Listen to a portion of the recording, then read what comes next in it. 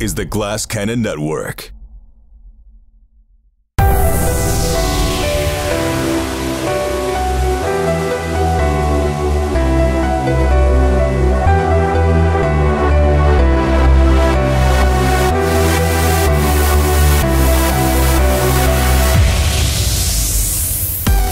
What's up, Naish? Welcome to the Game Garage, a show where we play tabletop role-playing games. My name is Jared Logan. I'm the Game Master, and I have brought three incredible people to play an incredible, brand spanking new game for you, our viewership today, our listenership.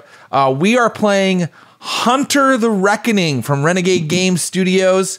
This game is so new, I don't even have a physical book in my hand. It only exists in the digital web. And here to play it with us today are some fantastic performers, some fantastic players. You know her from our Blades in the Dark show, Haunted City. She's a fantastic improviser, role player, and actress, Josephine McAdam. What's up, Joe? Hi. Did you like not know what to do with your hands because you didn't have the book to... Like, I know, usually I hold the book up, and this time I'm just like, but what is, and then I just put my hands over my crotch in a protective gesture. Good. Also with us, and this is going to tie in a little bit to how we play this game, Hunter the Reckoning. Also with us today, the two co-hosts and stars of the mega podcast, gifted improvisers and performers. Please welcome Greg Hess and Holly Laurent. What's up, guys? What's up? How you doing? We're so good. So excited to play this game. I'm a little terrified. You just got back from Portugal. Yes. And you have a little bit of the Portuguese crud. Yeah, we sounded like a couple of chain smokers on here for the first episode. It's because we got a little bit of the grip. But let this be a lesson to you, audience. You still show up for your role-playing sessions even when you're sick. Whoa. Oh, yeah. Oh, yeah. Especially digital ones. Don't let COVID stop you from slaying an ogre, okay? You show up. Should have made everybody wear a mask in here. I am taking a COVID test as soon as we're done with this. Look, we're all completely safe because we're in separate locations. That's right. So the most important thing is that we sit down and play a role-playing game. That's right. The most important thing in my life, and I'm going to make sure it's in your life too. So here we are. We're playing Hunter the Reckoning. Some people listening, watching might not be aware of what this game is. So it's part of the World of Darkness series of games, which includes a very famous game called Vampire the Masquerade, which I personally have played 68 episodes of that can be found on YouTube. This I think game you played more episodes than me. Oh, I've played a lot of Vampire. Oh boy, do I know the world of Vampire the Masquerade. I'm an honorary vamp. Damn. This game is about the opposite side of the spectrum. Instead of monsters, it's about hunters, people who hunt the supernatural in a dark and gritty gothic punk world. Although our world might be it might be colored slightly differently because we decided to do something interesting. We decided to maybe focus the game a little bit more, come up with sort of what you might call a campaign frame for it. All of our characters that we're going to create in just a minute here are going to be part of the same church. We decided everybody's part of a church together. So before we get into all that, I just wanted to know, like, what kind of religious background are people coming from? And I know Greg and Holly have a lot to say about this probably, but Joe, I don't know anything about your religious upbringing. Did you have IRL? one? IRL, yeah. Or is it too personal to share?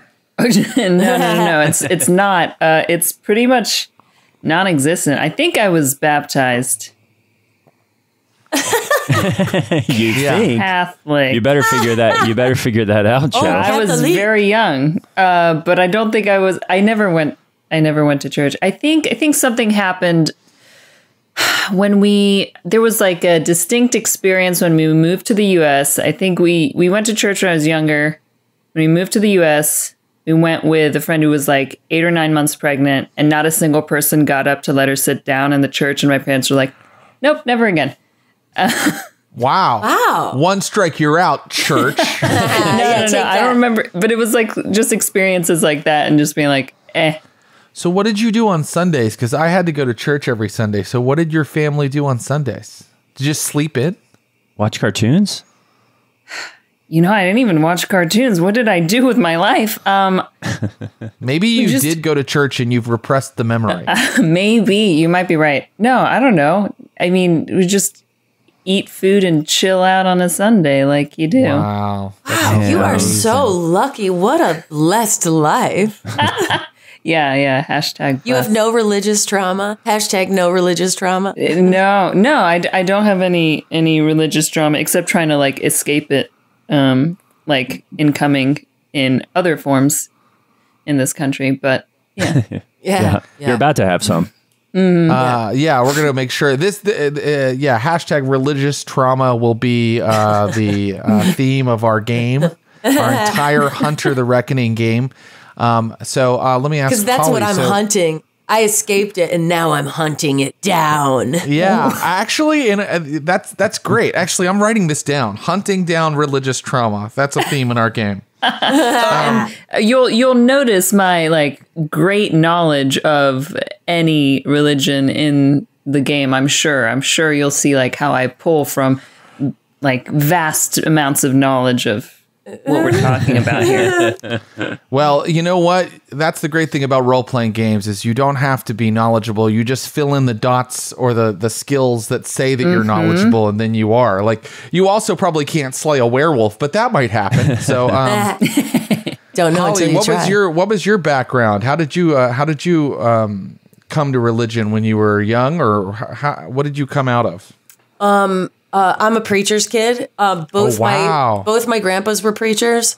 So I was in church Sunday morning, Sunday night, Wednesday night, Christian school, chapel 3 days a week, Bible class 5 days a week. I was getting the good news of the gospel, and goddamn was I getting it good. Yeah. So, but I did survive it. Also, even more specifically, my parents started one of the first ever Christian rock bands of the 1970s called the Good News Circle. So like in the early 80s, I was growing up in the back of a van, like traveling around middle America with my parents' Christian rock band. They were playing like county fairs and like high school assemblies to eventually like stadiums, like opening up for Billy Graham and shit.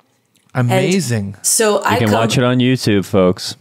You want to talk about monsters? As a little kid, I was watching my dad cast demons out of human beings whose like eyes were rolled back in their head, guttural noises coming from the demon, like as my dad like put his hand on them, raised the other hand to the sky, and was like, "In the powerful name of Jesus, I command you to come out of this person." And I learned that like demons hate the name of Jesus. So I would like OCD walk around going, Jesus, Jesus, Jesus, Jesus, so that no demons would hitch a ride on my body. Later learned that was like OCD, like because I was terrified. But it took me well into adulthood before I realized like, oh, at music shows with lights and stuff, people who have epilepsy have seizures where their eyes roll back and they make guttural noises and they foam at the mouth. Oh. So anyway, I've had to extricate myself from a lot of stuff. And in this game, I'm imagining the monsters are religion. And I'm hunting them down. Yeah, no, I've written that down. That's definitely a theme here.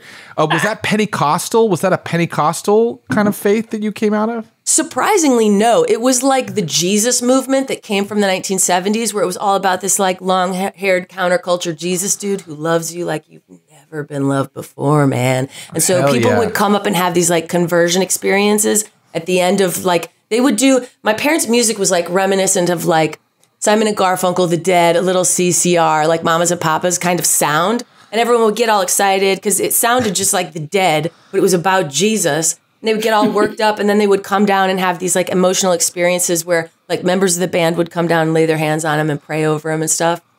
So, yeah, I think that's like probably why I became an actor, because I was watching like behind and in front of the curtain and being like, oh, this is all a performance. Oh, this is a way to like really like affect people. Got it. Yeah, absolutely. Well, I mean, I'll just confirm, like, I became a comedian and a performer because I was raised Pentecostal. And neither of my parents, but my grandfather was a minister. And I saw a lot of that kind of laying on hands, you know. Slain in the spirit, speaking in tongues. Yeah, like, you know, shaking, falling, speaking in tongues. I saw a lot of that, and it's so powerful. And I did similar things. I didn't walk around whispering Jesus, but I was always afraid the rapture had come. Yeah, me too. So I knew that my grandmother would go up in the rapture. So I would call my grandmother to make sure she was still there. And if she was still there, the rapture hadn't come. Yeah. And I think it does turn, unfortunately, it turns children into performers. Oh my God, the worst fate you could imagine for them. It transforms them into actors. That's exactly it. Oh my God, Jared, I had the same thing. I always, when I would come into a room and no one would be there, I would look for piles of clothing, like when Obi-Wan Kenobi died, because I'm like, they've ascended to heaven and I'm left behind. Because I always felt like a black sheep and like I couldn't like find the Jesus gear in my shifter. So I was always like, I'm left behind. Now I'm just going to be like tortured by Lucifer for all eternity.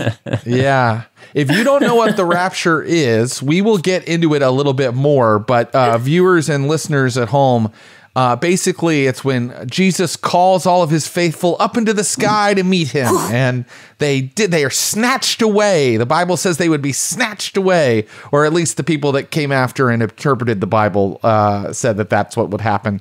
So that when Jesus Christ comes back, everybody kind of disappears for a while. There's a show called The Leftovers that's sort of about it. You should check that out. So good. I love The Leftovers. So good. Greg, let's not leave out Greg. Jared, Greg, yes. Little known fact.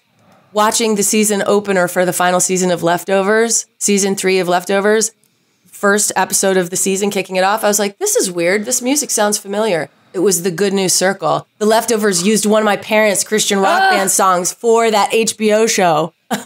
That's amazing. I thought I was and they got paid $600 for it. Yeah. My mom called me 7 months later and was like, well, we just got a check in the mail from HBO, so it looks like they're good for their word. Oh my gosh. That's awesome. Wait, Greg, do you have a connection to The Leftovers? Because we could all be tied together by The Leftovers. Yes. I was in like 2 of their episodes. Oh, you were in The Leftovers. Very small. So cool. I love The Leftovers. I love the book The Leftovers too. It was a very, very good book. And I'm tied to The Leftovers via Holly and her dad singing in the season 3 opener. What was your background, Greg? I grew up in the church, grandfather pastor, great-grandfather pastor, but I grew up Presbyterian, which was nice because it's like not so fundamental or evangelical. But I was a youth leader. I was a camp counselor. I almost went to seminary. Wow. And then also found improv and comedy, and it saved me in a different way. But I was a religion major, so I know a lot of weird American religious history. After the Second Great Awakening was my favorite stuff to study. So I love like weird, cults and sects, CTS, and I love weird sex too. And yeah, sure. And small denominations and things like that. Wait, let me write down weird sex. Yeah, weird sex. Both kinds of sex. That's my power. So yeah, I kind of have I've always had a obsession with especially American religion, man. It's a whole thing unto itself. The Pentecostal stuff I love. That's bananas. So, yeah. And by loved, I mean loved reading about it and studying it. But don't practice it anymore. Sure. So, I mean, I think everybody understands that it's a complex identity. But at the same time, I think it's rife with horror possibilities. Totally. And so we are going to set ourselves up to tell a kind of a scary story that starts with a church. And we're going to begin today by creating characters. I want the people at home to get a little bit of an idea of how creating a character for this system works. So each of you have kind of thought about what kind of character you want to build. And I guess I'll just start with Josephine McAdam. Joe, what is your concept for your character? All I told you guys is that they all need to belong to the same church. That's where we're starting. So What's your concept for your character? Yeah, he's gonna be him. First of all, him. Got it. Okay. Youth leader, skater, TikTok dude. He's a Christian TikTok performer. Yeah, absolutely. Constantly preaching, trying to bring in, people that are on the same wavelength as me, and just like Christian TikTok is huge now. Yeah. Oh, huge. Sure. I'm pretty big on it, even though I think I've got like an ongoing show that's like exercising. Exorcising. Right. Yeah. I get it. Yeah, I get it. Baby. I'm like, do you say those differently? After I said it, I was like, is there a difference? How do you say it? You're right. It sounds the same. Both ways. Great. So you kind of have to be like, I'm going to exorcise your demon. you can also exercise a demon. I think. Yeah, that's you can fine. exercise it. I mean, they need some calisthenics. Keep it tight. Demon is ripped. Yeah, I think soul is shredded. I find the username Skating Preacher Boy. Skating Preacher Boy. Yeah. I love this character. Yeah. Do you have a name for him yet? Oh shit! You can wait. We can wait on names. Names are the hardest part. So every character in a World of Darkness game gets an ambition and a desire. So an ambition is sort of your long-term goal for your character, and the desire is sort of a short-term goal. It might only be like for the first episode that you want this certain thing. Okay. So should I wait on desire until like you can wait on next desire episode? if you'd like to. Well, no, you could go ahead and say I have a short-term goal in mind, or we can leave it blank for now and you can kind of fill it in later. Okay. But I would like to know his ambition. What is his ambition? Let's see. To be a vehicle of God. To be the weapon of God. The weapon and the voice of God. That is a great ambition, but I think the book wants us to has to make even. it something that you could know when you've done it. You know? Shit. And I should have been clear about that. So and just think about that. I'm gonna go ahead and talk to our other two players about their characters, and then I'll come back to you. You can go. I know what his ambition is. Okay. So what about you, Greg? Tell us about your character. So my character's I do have a name. His name is Kip Van Poplin. Kip Van Poplin. Great. Now Kip is he's an usher. He's a volunteer. He's on the volunteer usher crew. And if people are familiar with ushers, it's who collects the the offerings every week, the tithes. Right. There's something about Kip. He's kind of got an interesting backstory, because if you look at him, he's kind of like a cross between like Mr. Burns and Ned Flanders. Like he's kind of like the if they had a child, he's kind of dorky, a little bit shifty, but tries to be nice to everybody. And the thing is, he's entrusted with money all the time. But he actually got saved in prison, in a prison ministry. So he has kind of an interesting, dark past that he doesn't like really people to know about or get into. Now he's happily married. He's got a couple of redhead twin boys that he loves, but yeah, he does have kind of a bit of a seedy past. I love it. That's beautiful, perfect. Kip Van Poplin.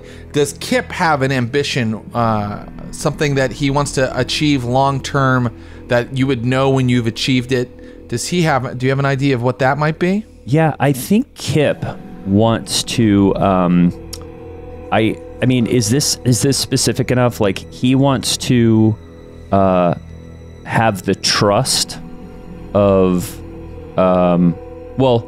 I guess maybe Kip, or what would an example be like, Jared? Like he wants to earn the trust of all of everyone at the church or something like that. Is that too broad? No, I like that a lot. So he wants to be put in a position of trust. Is that right? Yeah, or and I think specifically it could be he wants to be on the board of elders at the church, which are like a governing body at the church. you've got the pastor usually, and then you've got elders who are sort of like the lay people who are in charge. So they do all the finances and, all the decisions at the church. And he wants to be the head of the board of elders. The head of it. Okay. Yeah. That's a perfect ambition. Okay.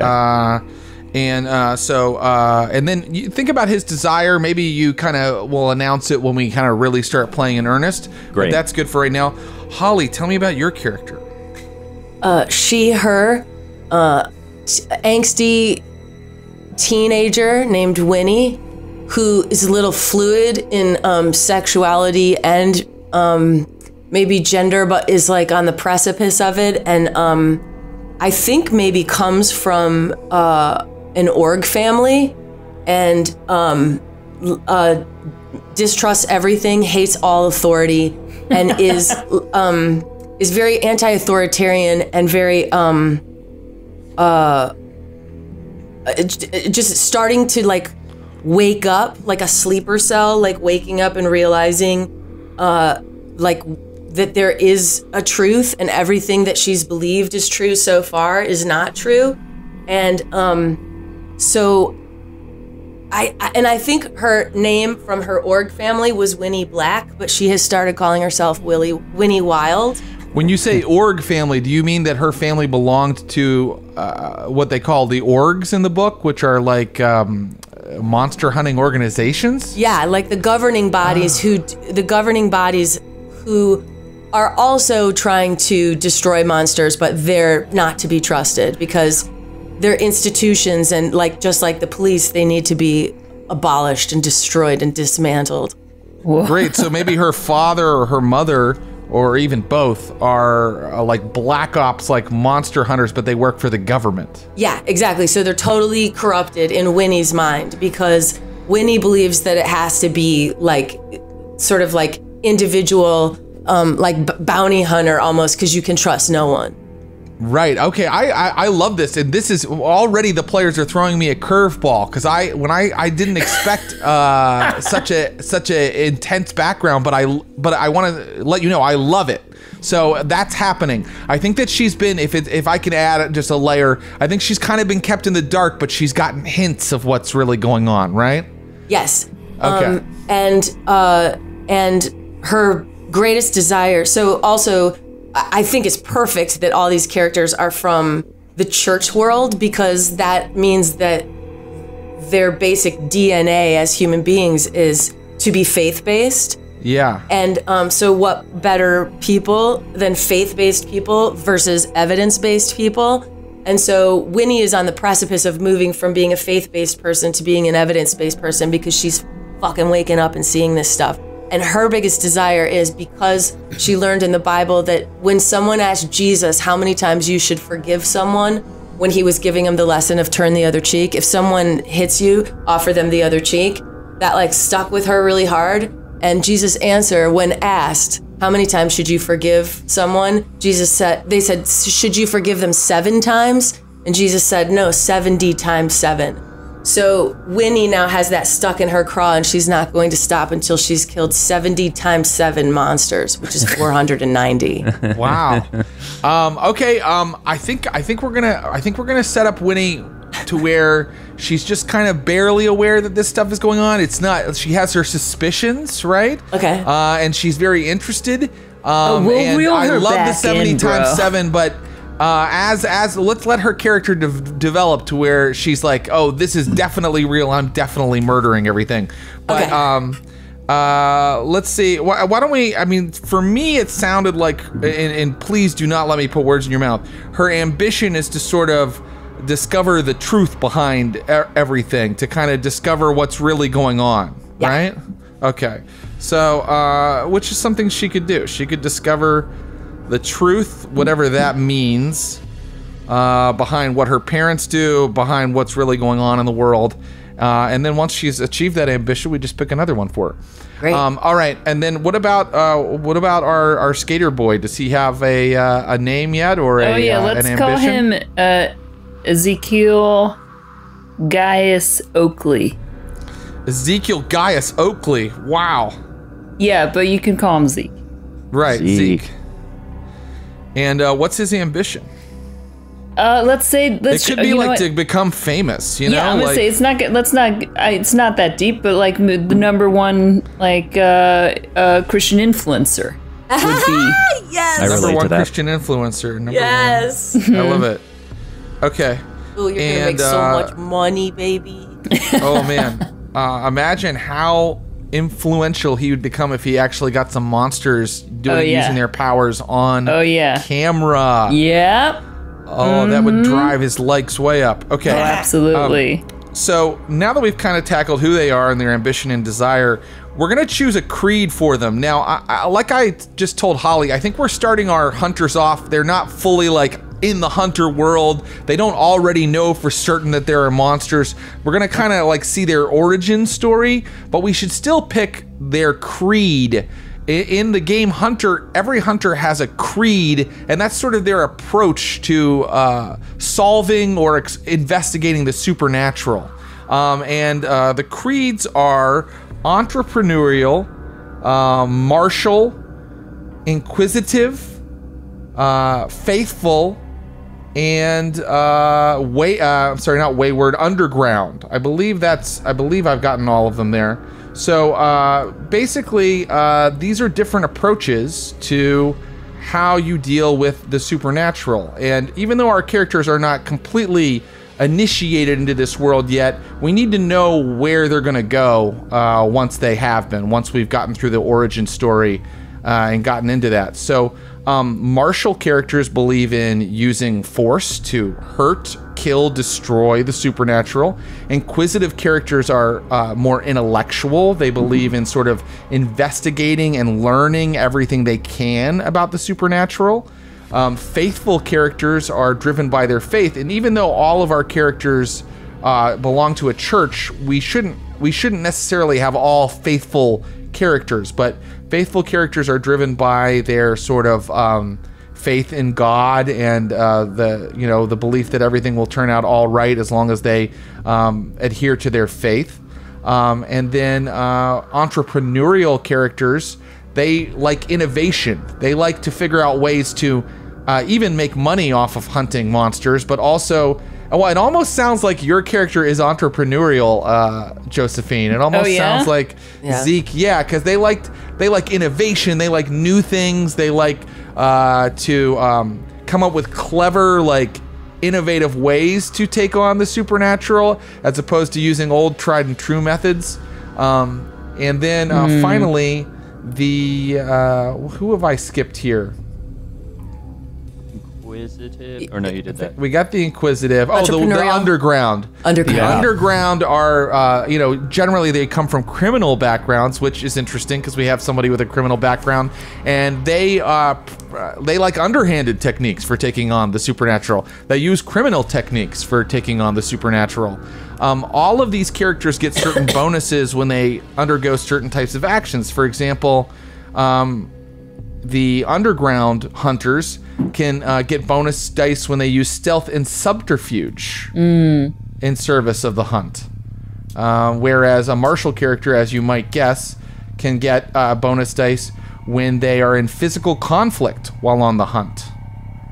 Faithful characters get they get extra dice sometimes when they are in a conflict with a supernatural. So the marshals get any physical conflict, they can get bonus dice, but the faithfuls get it when they're in conflict with a supernatural creature. Inquisitives get bonus dice when they are gaining information, such as research, breaking and entering, interrogation. Let's see if entrepreneurial really fits for your character, Josephine. I kind of think that faithful makes more sense, because I don't think he's doing TikTok because it's new. I think that's just what he grew up like that's what is there right now. I don't think it has anything to do with his interest in like being ahead of the curve necessarily. Okay, he's absolutely not smart enough for that. And even though I said we don't need to all be faithful, I think that we could have more than one if we needed to. I mean, there could be there's certainly cells where 3 martial hunters all work together. So, we don't have to say everybody has to be a different snowflake.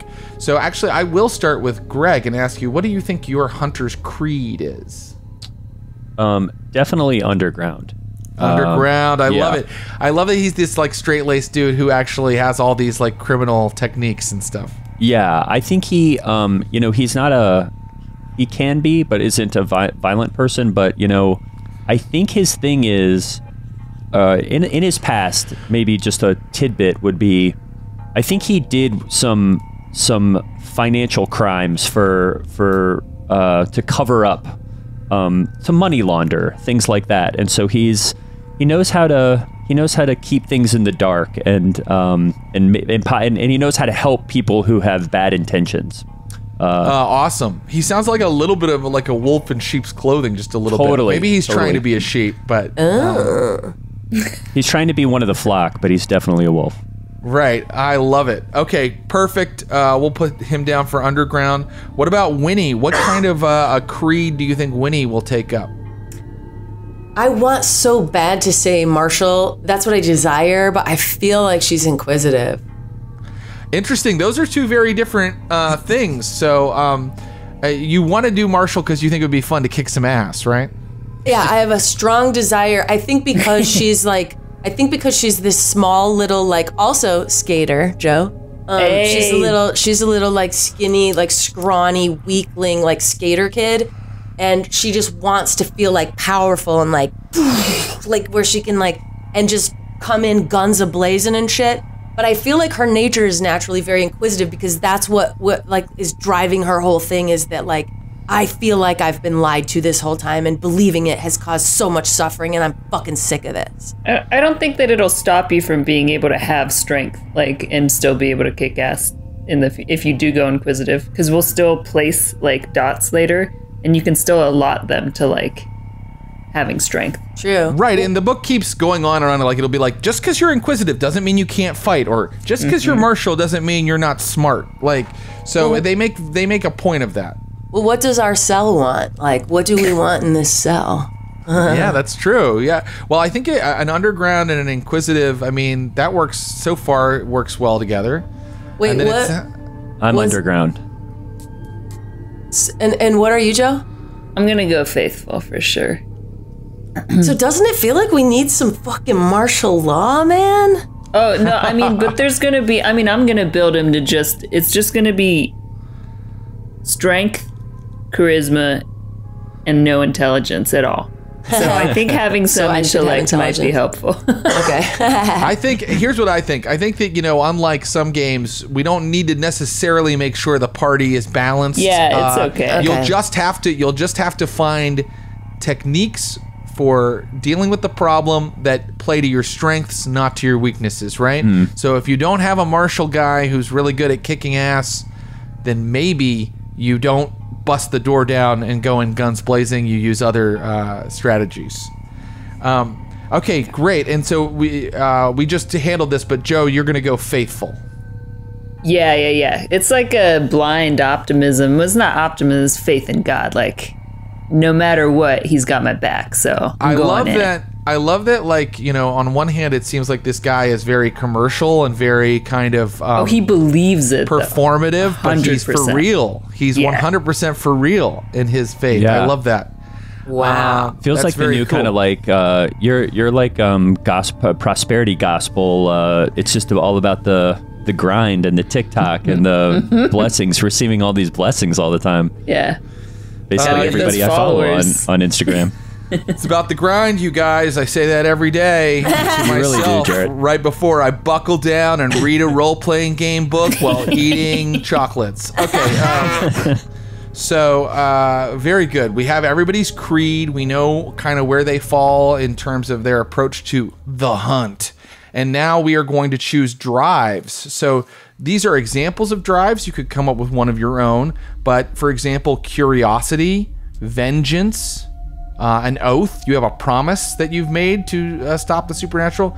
Greed, pride, envy, atonement. These are just sort of like the thing that drives your character. Like, what's the main emotional state or sort of backstory consideration that drives your character? And we'll start in the reverse order. Joe, what do you think would be a good drive for Zeke? Oath. He made an oath to God to stamp out evil, right? I think he got early on, he got one of those like spam mail things that are like, if you don't do this or whatever, like this is directly from, and took it as a message from God about needing to like vanquish demons and spirits, and he's taken that oath ever since that day. I love it. Okay, great. Oath is a great one for him. And so what about you, Holly? What is Winnie's drive, do you think? I'm in between curiosity and vengeance. Yeah, it's interesting. She has a lot of anger, but she also has a lot of questions, right? Yeah. These drives, they kind of allow you to sort of power yourself up during the hunt. They're sort of important, the reason that you keep going when horrible things are happening to you. So what do you think is stronger? Her anger at kind of being kept in the dark and needing to kind of settle a score, or do you think her need to know, her questioning, her rooting out answers? I feel like rooting out answers and curiosity is like great for the character. I'm still so let's go with curiosity. But do you want to do vengeance? Because I feel like... Well, I think that either answer is either drive is perfect for your character. So do you think you're going to go curiosity, or do you think you're going to go vengeance? You know what? Since I went inquisitive over Marshall, let's go vengeance over curiosity. Yeah. So you do not like to be slighted. You do not like... Well, actually, I have an idea for what could really drive this vengeance. Okay. I'm writing down my idea. Oh, God, he's making a note. Okay. So that's great. And then finally, what about our good friend Kip Van Poplin? What's Kip here? What drives Kip? Kip is pride. 100%. Ooh, nasty. You dirty thing. Kip thinks he's the smartest guy in the room always. And you mean he's a guy? I know, right?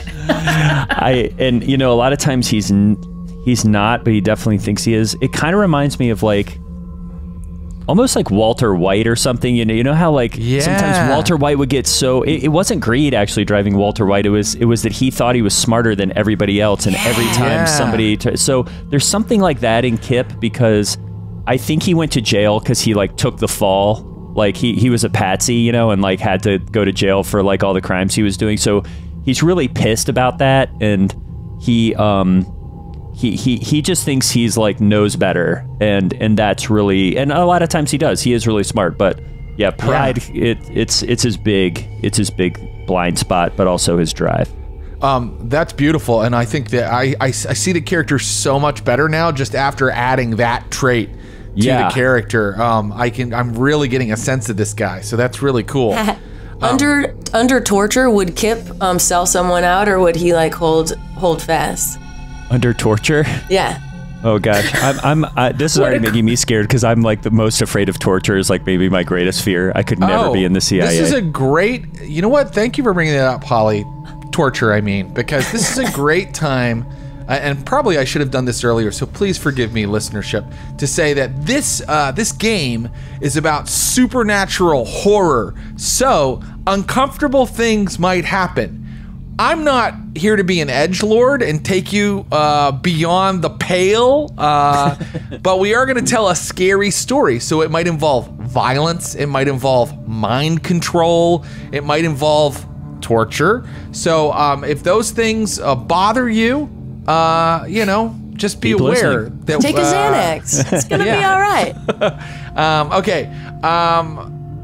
All right. That said, answer the question, Greg. Would Kip tattle on us? Oh yeah, I mean, Kip. Okay, good to know now. Yeah, I mean, he's underground. He's gonna use everything at his disposal to save his neck, and I mean, he's someone who's constantly weighing one thing against the other, so that to get a little bit further.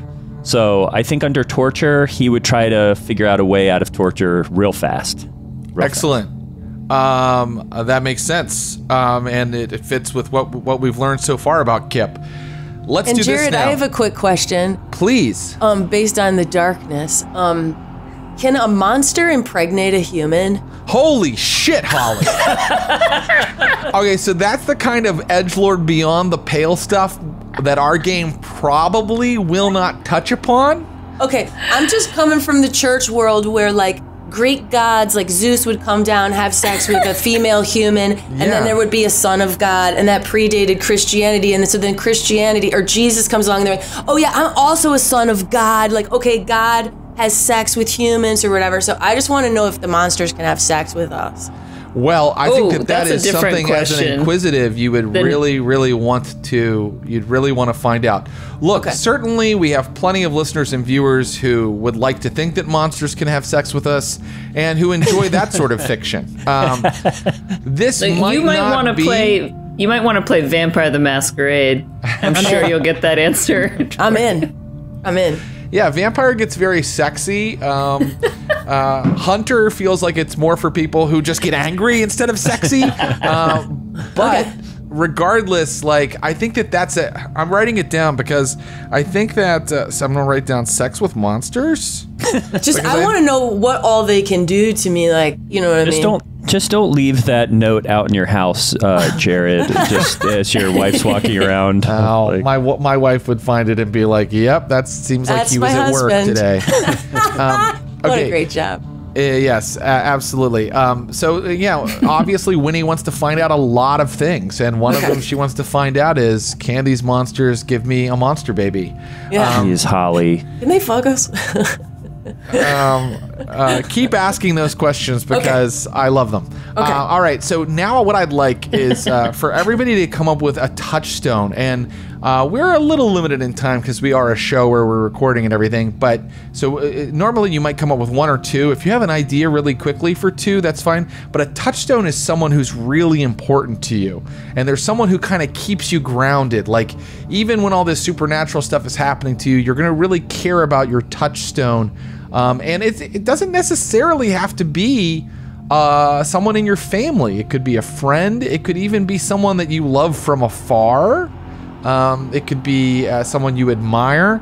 And I'm going to ask, does anybody have an idea? I think that our friend Kip already has some built-in touchstones, possibly. I think my twin boys are my touchstones because it's Caleb and Eli are my twin boys, and they're just beautiful twin redhead boys, and they haven't been tainted.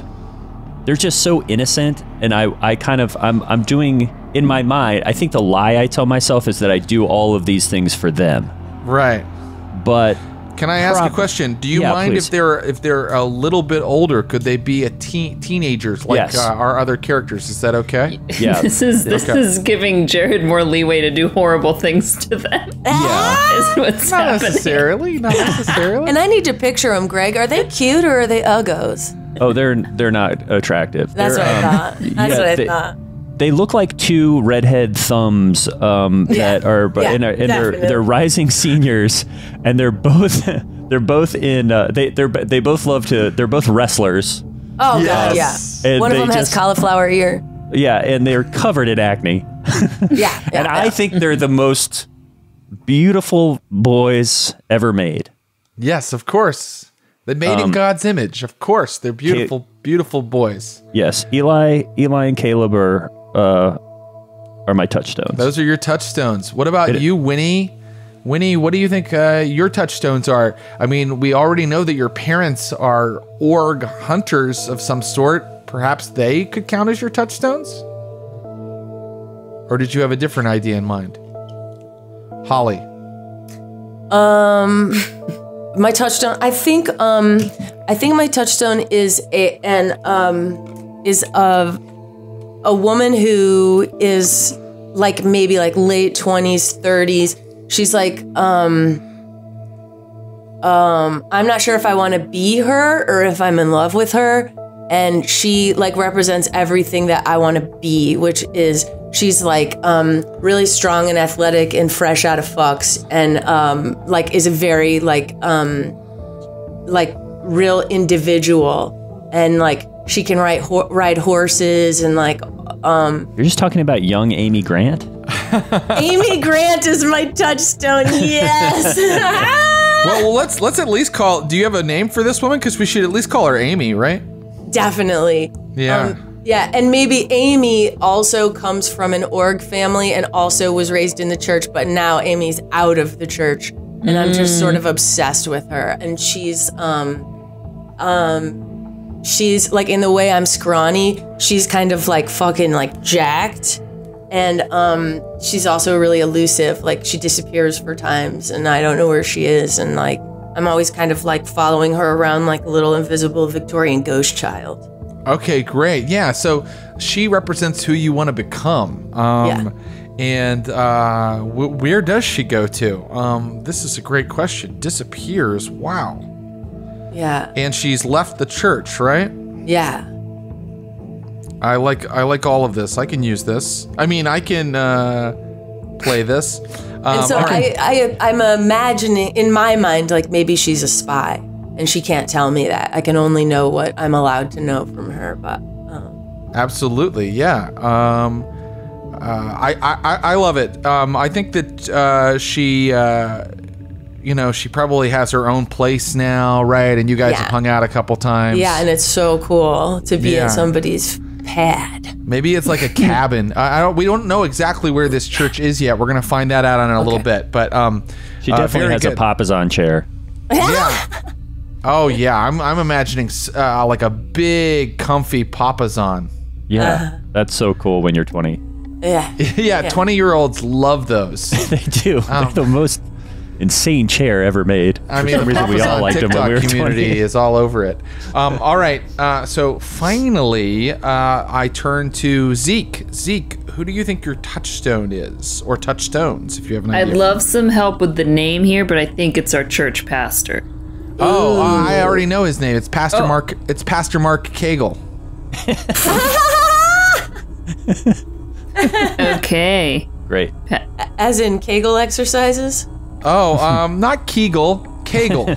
I'm gonna hear Kegel anyway. Cagle. That's what we all heard. Cagle. Great. Yeah, and he is really he's not that old. He's like in his 30s. Great. That's exactly what I imagined. Right. Very handsome. Really handsome. He is. Yeah. Yes. He's really positive, and dude invests in some self-care. Dude, his God would want him to. His wife is so blonde. So blonde. He's so masculine and muscly. He's like a John Wayne meets Billy Graham. His wife, Karis. Yeah. Karis. I'm going to make him proud. I'm going to make him. Karis Cagle. And then I can also do, I feel like a second one would be my little sister, Mary. Oh, okay, great. And what's your relationship with Mary? I just like always want to protect her. Like she's perfection. Like she always strives in ways that I haven't, like maybe in school, like she's going places and like she's just an absolute gift. So I just want to protect her. Great. So that makes total sense to me, and make sure both of those are down on your sheet. And if something feels like your touchstone would come into it, don't just wait for me to use them. Be like, hey, I probably talked to my touchstone here, or hey, I know who I could go and talk to about this, or who would put themselves into this situation, my touchstone. Be sure that you know that they are something on your sheet that you can use, the same as you can use the portion we're about to get into, which is your attributes and skills. Luckily, we are closing in on the halfway point of creating these characters. Generally, World of Darkness characters are made pretty quickly compared to some other games. So I think we're doing well here. All right, so you need to pick your attributes. So your attributes are, at the top of your sheet. They are your character's innate abilities, not like things they've learned how to do, but things that kind of just have to do with their innate prerequisite abilities. So Basically, we're talking strength, dexterity, stamina. Those are your physical attributes. Then we're talking about wits, intelligence, and composure, I believe.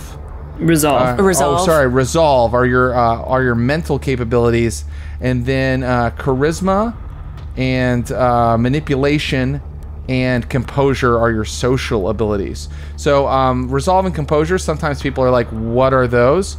Resolve is how much you stick to something once you say that you're going to do it. It's your sort of indomitable will. And composure is more social. It's how much you're able to keep cool in a tense situation. So for these attributes, you get to have one of them at 4. I already see Kip cracking. 3 of them at 3 dots. We just fill in dots beside of them. So one of them is at 4 dots. 3 of them are at 3 dots. 4 of them are at 2 dots, and 1 is at 1 dot. So I can say that again. 1 is at 4. 3 of your attributes are at 3 dots. 4 of your attributes are at 2 dots, and 1 of your attributes is at 1 single measly dot. Okay. So let me hear from someone about their process. Joe, you've made these types of characters before. Where are you thinking your dots are going? Okay, I like to start with the highest and the lowest. So the lowest is going to, intelligence is going to be 1 dot. Oh, wow. Okay. Just prepare yourselves. And then I think the highest, I'm between resolve or charisma. He sounds really resolute. He's faithful. His drive is an oath. Yeah, so let's do the highest in resolve. So 4 dots there. Yeah. And then we're gonna do 3 dots in charisma, 3 dots in strength, because he works out a lot. Yeah.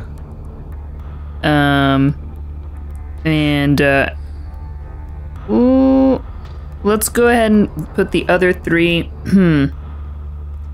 Either stamina or manipulation. See, manipulation sounds like a choice was made, and I don't think, while he is possibly manipulating people, I don't think he's choosing to manipulate people. You know what I mean? Yeah, he's not a manipulator. It doesn't sound like he is. I would throw that in stamina, because it sounds like he's healthy, very healthy. Yeah. And stamina affects your health. Okay. So we should go ahead and put that in there. And then we've got 4 of them that have 2 dots. Yeah, so that'll be the rest of them. Yeah. And it's worth noting also that player characters are special in this game. They're not, rank and file human beings. Even though these people all came together randomly in the same church, there's something special about them that makes them able to turn into a hunter of the supernatural. There's some sort of deep fire in their soul that will come to the fore, and that's why they get so many dots. Let's talk about Kip. Kip, where do you think your dots are going to go? Okay, so I like Josephine's beginning and end style. So I'm gonna do manipulation is my 4. Wow. Okay, great. That is this. Great for an underground hunter. That's amazing. Yeah, because I think his whole thing is always, playing one against the other and acting like he has nothing to do with it. And then I think my strength is my 1. I don't think he's strong. He's not very strong. Okay, I love that. Yeah. So let's see. Manipulation is 4. Kip is at a disadvantage in physical conflict, but he dominates at social conflict. Yes.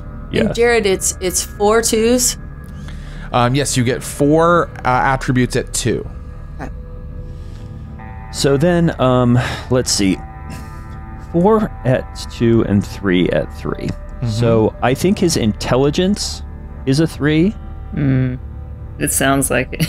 Yeah. And I think his wits are a 3. Wits is how quick thinking he is, how perceptive. Yeah. And I think his he is not charismatic. In fact, I think he kind of creeps people out. I think people are made very uncomfortable by him, but he doesn't realize that. But Kip is someone that's always like, it like would come up behind you and be like, and say something, and you're like, what?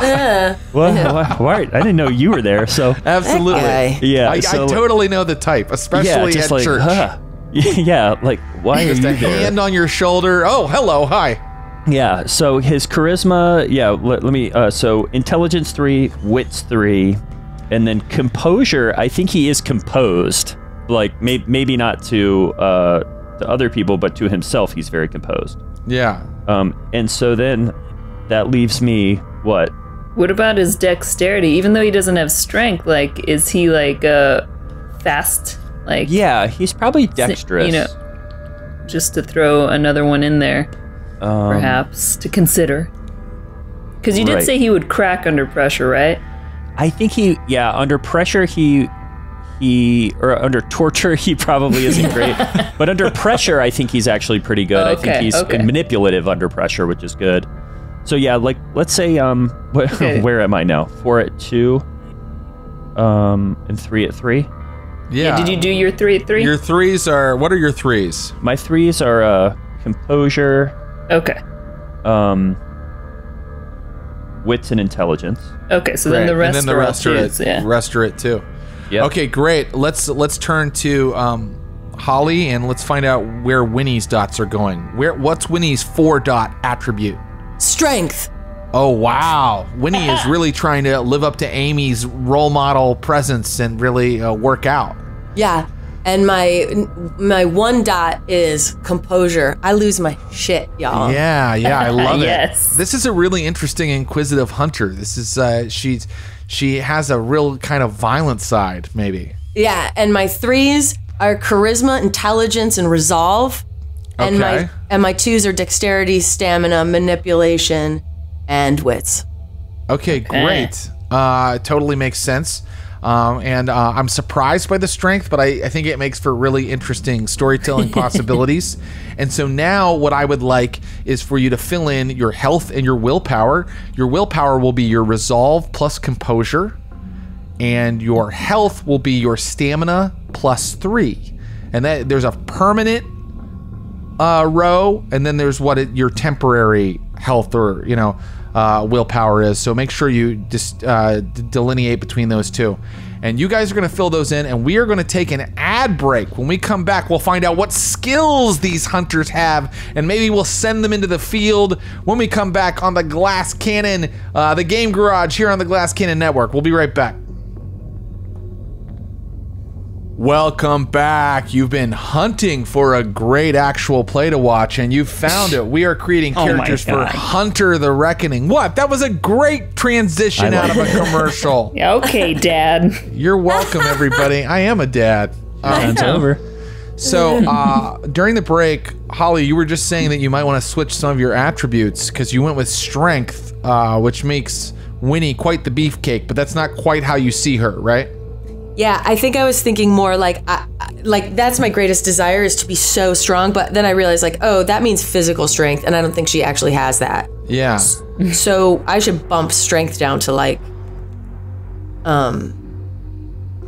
Is it going to be one of your 2s, or is she a 3? Is she still pretty strong?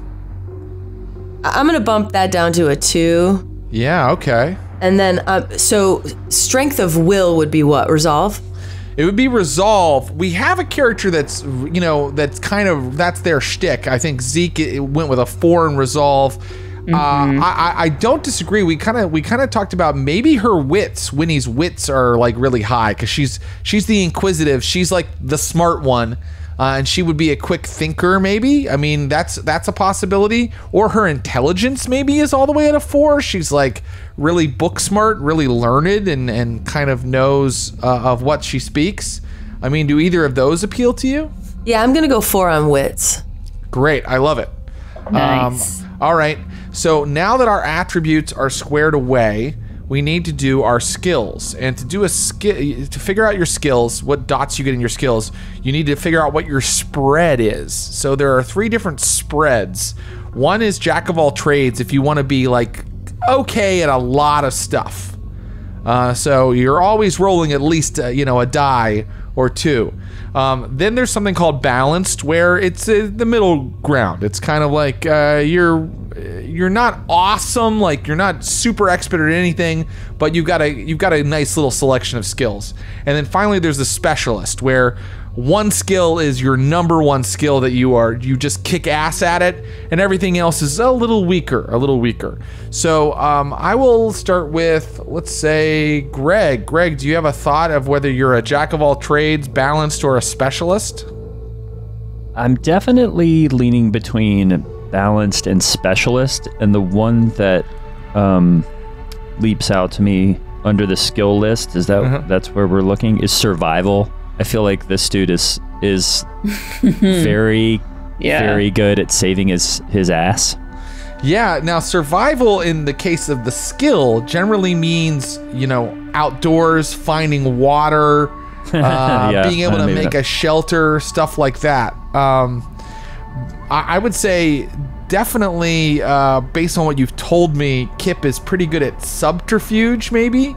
Subterfuge, or maybe persuasion. Yeah, definitely. Yeah. Because, this is a guy that was weak and survived in prison.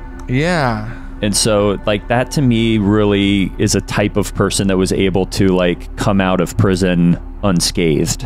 Yeah. So what do you think? Do you think it's going to be a balanced set, or do you think you're going to go specialist? Specialist will mean one of your skills starts at 4. I'm going to go specialist. Okay, so for a specialist you get 1 skill at 4, 3 skills at 3, 3 skills at 2, and 3 skills at 1. So after that 4B, you get 3 of 3, 3 of 2, 3 of 1. Does that make sense? Yes. So go ahead and start filling those in, and I will ask Holly, what about Winnie? What do you think she is? Is she a jack of all trades where all of her abilities are kind of spread out? Is she a specialist like Kip, where she's really awesome at one thing and everything else is kind of spread out? Or is she a balance of the two? It's tough. I'm in between balance and jack. Do you or Joe have a feeling about Winnie? I trust y'all's experience.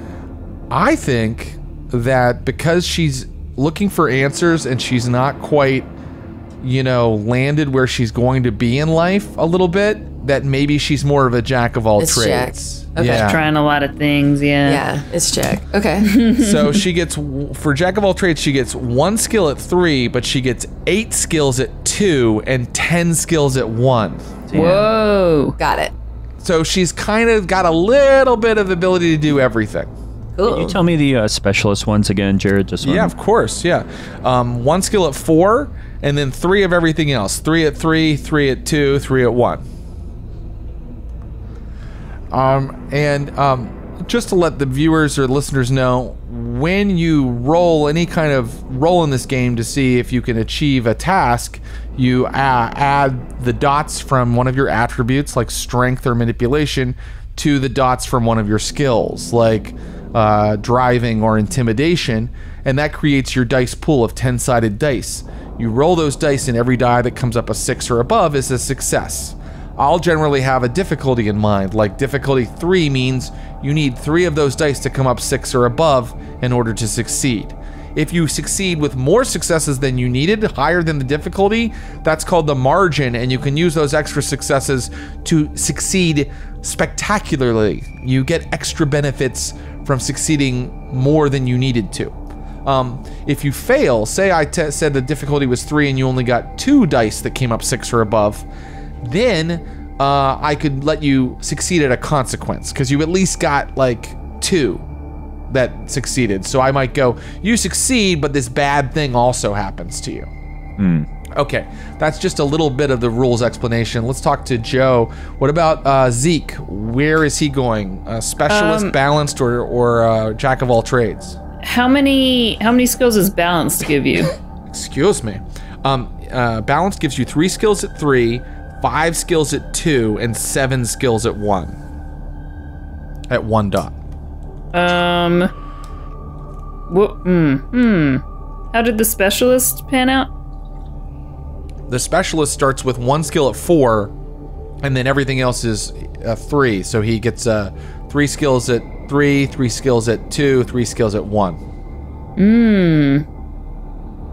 Might end up going specialist because I only ticked so many. I just kind of was like ticking the skills that he might have. I only tick like 10 of them, so 79, 10, 11. I think specialist works. Yeah. Okay, great. I just have to pick what that top one would be, man. What do you think the top one would be? Leadership? Yeah. Yeah. Or could performance? Does a cult have to be like supernatural? So I'm gonna recommend, based on how the powers work in this game, that everybody take at least some occult, because these skills don't just represent where you're gonna start the story, they also sort of represent where the story is gonna go a little bit. And I think that since all of these characters are gonna become hunters of monsters, a little bit of occult in each of them is a good idea. Yeah, I almost wondered, because his drive is so like faith-driven, this oath, if it would be like in occult, the specialty, like he just wants to do the best job he can at like destroying monsters. Yeah, I think that you want to put the 4 in occult. Yeah. Oh boy. Well, I don't know, because I think that you do have to interpret occult somewhat as hidden knowledge and knowledge of the strange and unusual. So all right, I'll switch it up. But yeah, otherwise I don't think performance, because I don't think, man, is it? I think he's being like 100% him. You know what I mean? Like there's no performance happening. Okay. Necessarily. I hear you. Maybe leadership then. Maybe leadership. Maybe. I mean, he also might be have a 4 in athletics. Like he's that right. You know, he's that fit. He's not very smart though, right? No. It makes sense for leadership. It sadly does. Exactly. Leadership or persuasion, I think, could be the 4. Is what I'm great. Let's go. I'll go leadership. Yeah. All right. I'll fill in the rest. So I'm going to come back around to Greg and say, Greg, you can choose a specialty for one of your skills. So a specialty means when you roll that skill and you're dealing with a special kind of subdivision of that skill. For example, a specialty in athletics, if you decided to put your specialty in athletics, could be jumping. So if you said, I have a specialty in jumping, anytime your character is jumping and we're rolling for it, you get an extra die. That's how that works. Or you could say a specialty in science could be biology. So anytime you're rolling for something to do with biology, you get an extra die. So let me know where you think your specialty would go. Does the specialty need to align with one that I have? For example, if I only have 2 dots in occult, I could still have a specialty in occult? You can put it anywhere you'd like. That's right. It doesn't have to be your something. Yeah, it doesn't have to be your 4 dot like biggest skill. Okay, great. You know, I think I am gonna I'm gonna try to cheat a little bit and give myself a specialty in firearms, because I only have a 1 dot in that. Yeah. But I kind of feel like I need to have. This guy is such a wet noodle of a man. Yeah, that I need just a little bit of something there. So I'm gonna say my specialty in firearms is sniper. Sniper. Wow. Okay, great. That I can actually shoot things from far away. Yeah. Absolutely. So he'll probably be using I grew up squirrel hunting. Sure, yeah, that works for me. He'll probably be rolling dexterity plus firearms, but he'll get a +1. You know, he'll get a plus die. So what's his dice pool for sniping? What's his dexterity plus firearms plus the extra die for the specialty? Boy, okay. What is? Say that again. Yeah, no, that's okay. Dexterity. What's his dexterity? My dexterity's 2. Okay, and then his firearms is 1. And then he'll get an extra die for the specialty. So anytime he's sniping, he's rolling 4 die. A respectable dice pool. Okay, great. So that works. Great. Now, it would take too long maybe to get what everybody's skill is in every, skill that they have. But just let me know, does Winnie feel like she's coming together for you? Holly, do you feel like you've got everything almost figured out? Because you had a lot to spread around. Yeah. 10 skills at 1 you had. Right. Yeah. I think I'm there. Okay, where do you think Winnie's specialty is? What skill does she have a specialty in? Awareness. Awareness, great. And what is the specialty? What is she good at being aware of? She is a highly sensitive, like, empath to the point where she's almost like a mind reader. She knows what people are thinking, and she almost knows, like, the future because she's so attuned to what everybody's doing that she can see, like, what's going to happen. Love it. I like, you know, it's pretty broad, but I think you can use it. What about empathy? You want to put that down, the specialty as empathy? Great. And it'll allow her to really kind of get a lot of reads from people when she's using her awareness. Great. And finally, how is Zeke coming together? Do you feel like the dots are going where you want them to go, Joe? I think so. I'm considering changing to the balanced, but I'm gonna like mull it over. Okay. Well, do I need to pick a specialty as well? Damn. Yeah, that just tells us a lot about the character, so I like to hear the specialty. Okay, let's maybe do a specialty in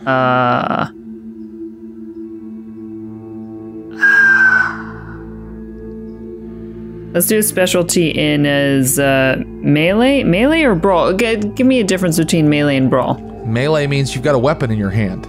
Oh, I see. Okay, brawl is just with the fist. Mm-hmm. Let's do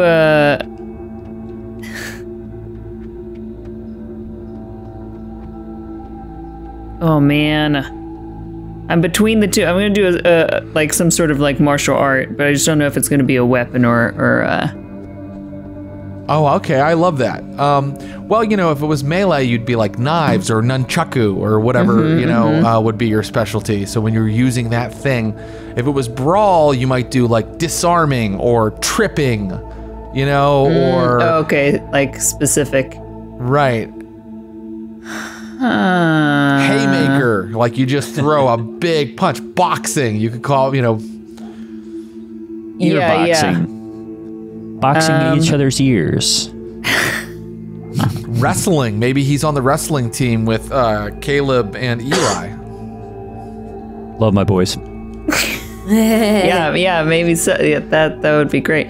Sure, let's do wrestling. I love that. Do you know what Hapkido is? Let's do Hapkido.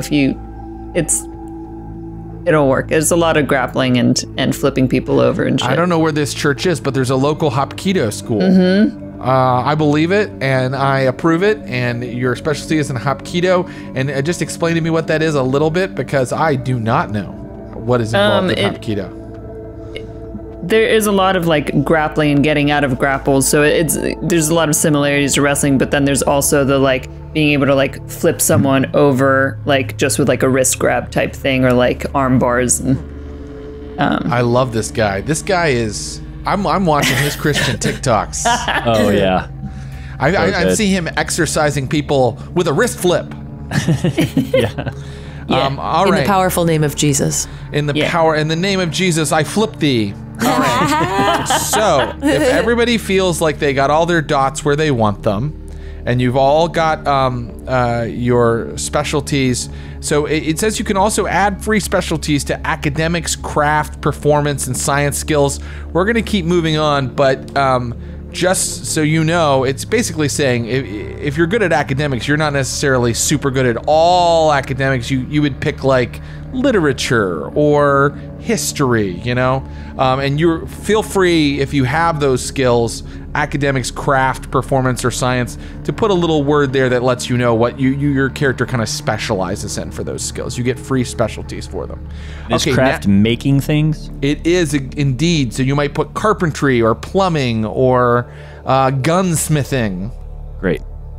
So now we're going to do our advantages, and advantages are your character's sort of extra perks that they have.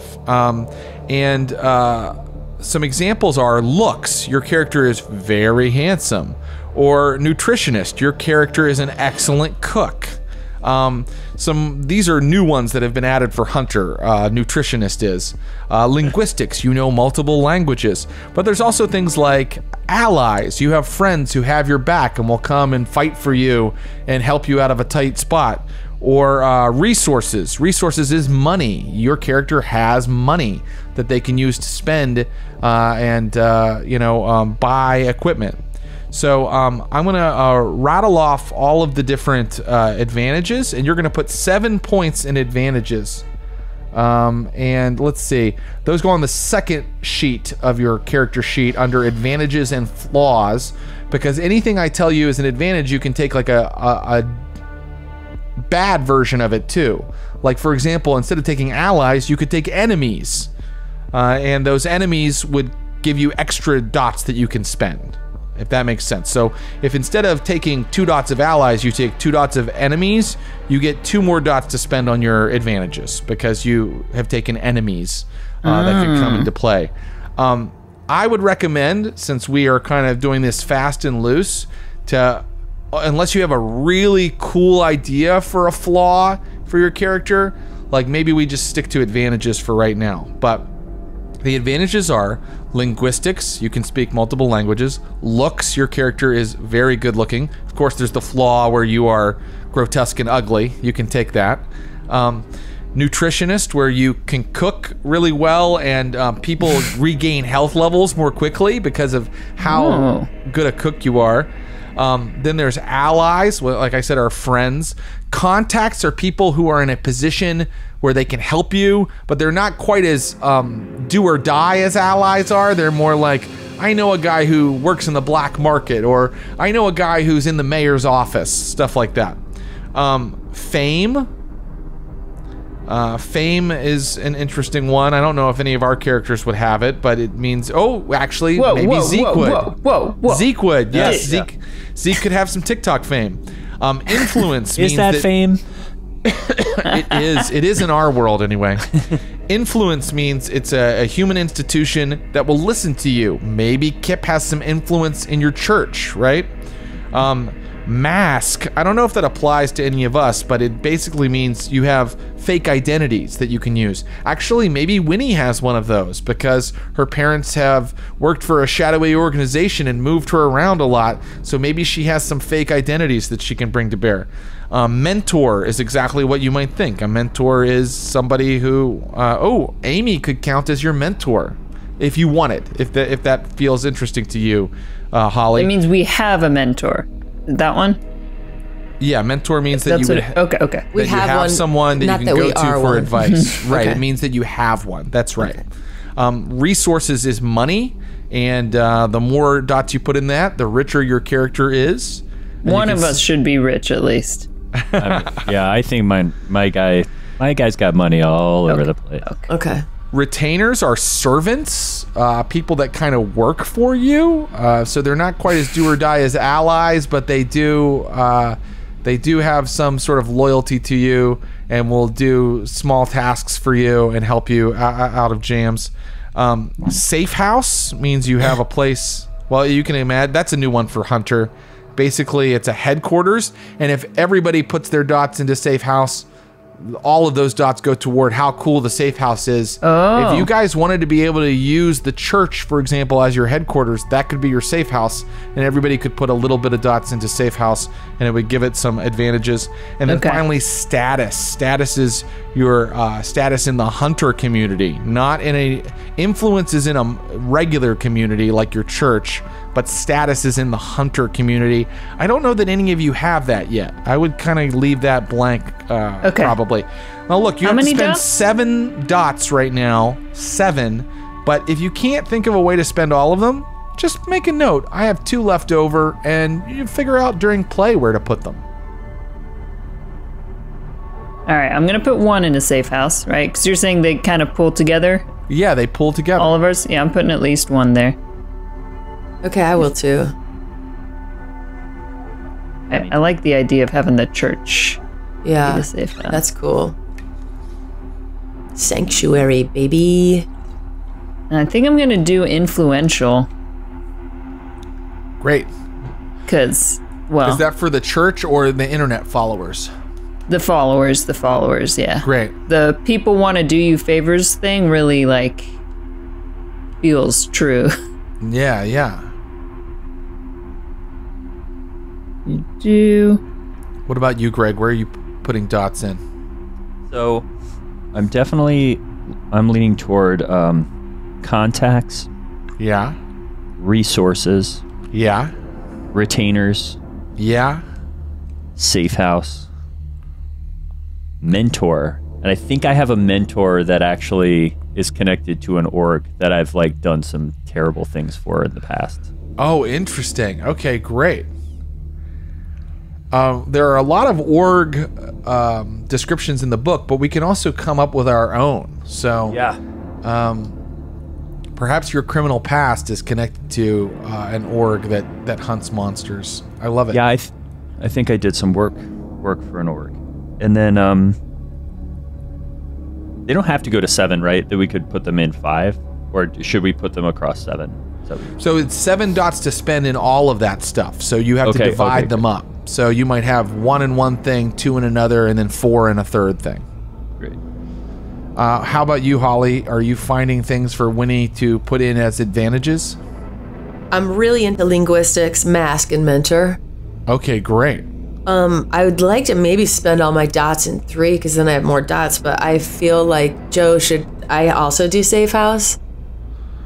So that you were saying, well, if she doesn't do safe house, is she gonna have not have the security? Well, you know, like what it says in everybody can use the safe house if the player that created the safe house says so. But if only you put dot into safe house, it's yours, Zeke, and it probably is a bit smaller, right? It probably is like Kip was also gonna do that, right? I did 1 in safe house. Yeah. Okay. How many do we need for it to be the church? Well, I mean, it can be the church, but maybe it's a part of the church, like the basement or something. Okay. Yeah, you guys aren't, you know. Yeah. Okay. And or you it's a said church, if we it's on church property, you know. Yeah. Did you say if we take a flaw, we can get more dots in our advantages? That's right. Yeah. What are you thinking of taking a flaw in? I'm not sure yet, but I want to take some because I just want a little extra dot. How many more dots do we get? Like, how does it However convert? many dots the flaw is how many extra dots you Extra get. dots you get? Okay. Because I want to get fame. I Right. think.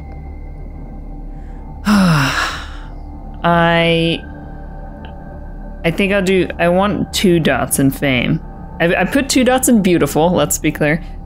2 dots in influential and 2 dots in fame and 1 dot in safe house. So that's 7 dots.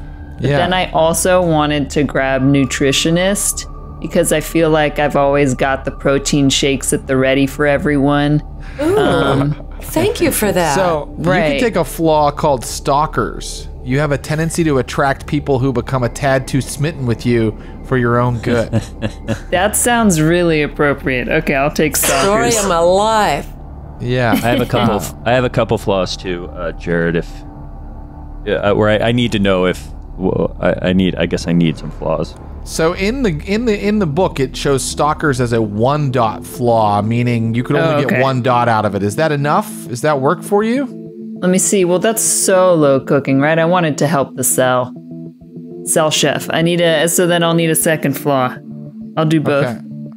You Jared, could. Yeah. Oh, go ahead. No, sorry, No, go ahead. No, you go. No, you go. No. I wanted to hear you just say a couple more things about mask. Yeah, let's look at it. As individuals who must sometimes work in secrecy or with a degree of plausible deniability, hunters find great value in being able to protect themselves with false identities. So if you have 1 dot in it, you have a good fake identity, including a credit card, bank account, credit history, etc. If you have 2 dots, your mask can pass a background check with the National Police. You can also get like extra oomph by picking another dot which says that you are zeroed. Someone in high places has purged your records. You officially don't exist. Or you could take a dot that makes you a cobbler. You can make or source masks, so you can basically forge new identities for people. I don't know as a teenager how much of that is appropriate as a young person, but I'd say that perhaps because your parents are involved in the shadowy world of the orgs, you definitely could have the level 1 or 2 level of this advantage. What do you think? Yeah. Yeah. And we're looking for another flaw for you. Is that right, Joe? Yeah, I'm wondering, because we can specify, right? Like, I wonder if I'm disliked by a certain group. I have to be disliked by a certain group. Yeah. Right? Yeah, sure. I assume. So why don't we take a dot of disliked, and it's not in the, you're influential among your Twitter followers, but you are disliked perhaps by actual kids at your school. Right? Or yeah, something like that. Maybe like all of like the burnouts and the the freak kids that are into heavy metal really hate you. Yeah. Oh, I bet they do. Yeah. I like that idea. Freaks and burnouts hate you.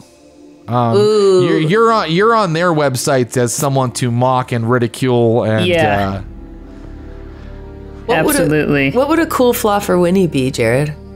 I don't know. Let's see. You don't have to have a flaw. Well, because it's just if you want an extra point to put in advantages. Right.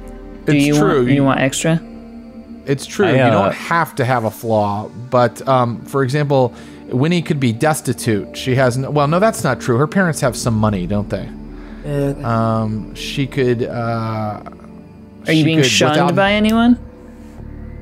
You could be too caring, like you're so empathic. Oh, like my greatest strength is also my greatest weakness. Yeah. Let's you see. could have an enemy. That's kind of or fun. maybe you go without any flaws for right now, or we figure them out while we play. Like in the middle of playing, you go, wait, is that happening? Then I think that's my flaw. Okay. Did you tell her the flaws that's under mask too that are funny? I feel serial error is pretty funny. Serial error. Somewhere someone made a mistake to your detriment. As a result, anyone who does a background check on you will learn that you died recently or on a dangerous watch list. Ooh. That's cool. cool. Kind of wild. Although I don't think it's so necessarily appropriate for what we're doing. So Sure. All right, Hey Jared, I'm gonna take 2 flaws. Actually, I realized. So one is in the looks department. Okay, great. So whatever You're that hideous. could be. I'm just let me look. Nobody really likes 1 dot. It's called ugly. You lose 1 die from relevant social dice pools. Okay, yeah. I'll take that. And then nutrition. This guy weighs like 130 pounds soaking wet, so he's just not very nutritious. He doesn't cook. He doesn't take care of himself. Well, so there is no flaw for nutritionist. It's just a good thing. Damn it. But I think that we've covered it with his 1 strength. I think that you've really covered. Do you need an extra dot for advantages? Do you need some more advantage dots? I'm just putting 1 in mask because I do think this guy does have has cooked the books. If that makes sense. So okay. So if you need it, he can take 2 dots of negative looks and be repulsive. Don't make us look at that, Greg. It's honestly too close to the truth. Yeah, let's do it. He's repulsive. What? He's great. Yeah. What are we gonna do with him? I love it. He's got 2 mask dots, so get ready. Yeah. All right. So we have all of our advantages. Now, the last thing that you would do is you would choose your hunter's edges. But I think that we should allow those to develop during play. But we should talk about them a little bit just so people know how the game works. And so you guys know when to go, oh, I think I have an edge here, right? Like, I think I have a power or a perk that I could bring into play here. So assets are a type of edge. So you can have an arsenal, meaning you have an armory of weapons. Fleet means you have a garage full of vehicles that you can allow your fellow hunters to use. Ordnance means that you have access to explosives and really powerful military equipment.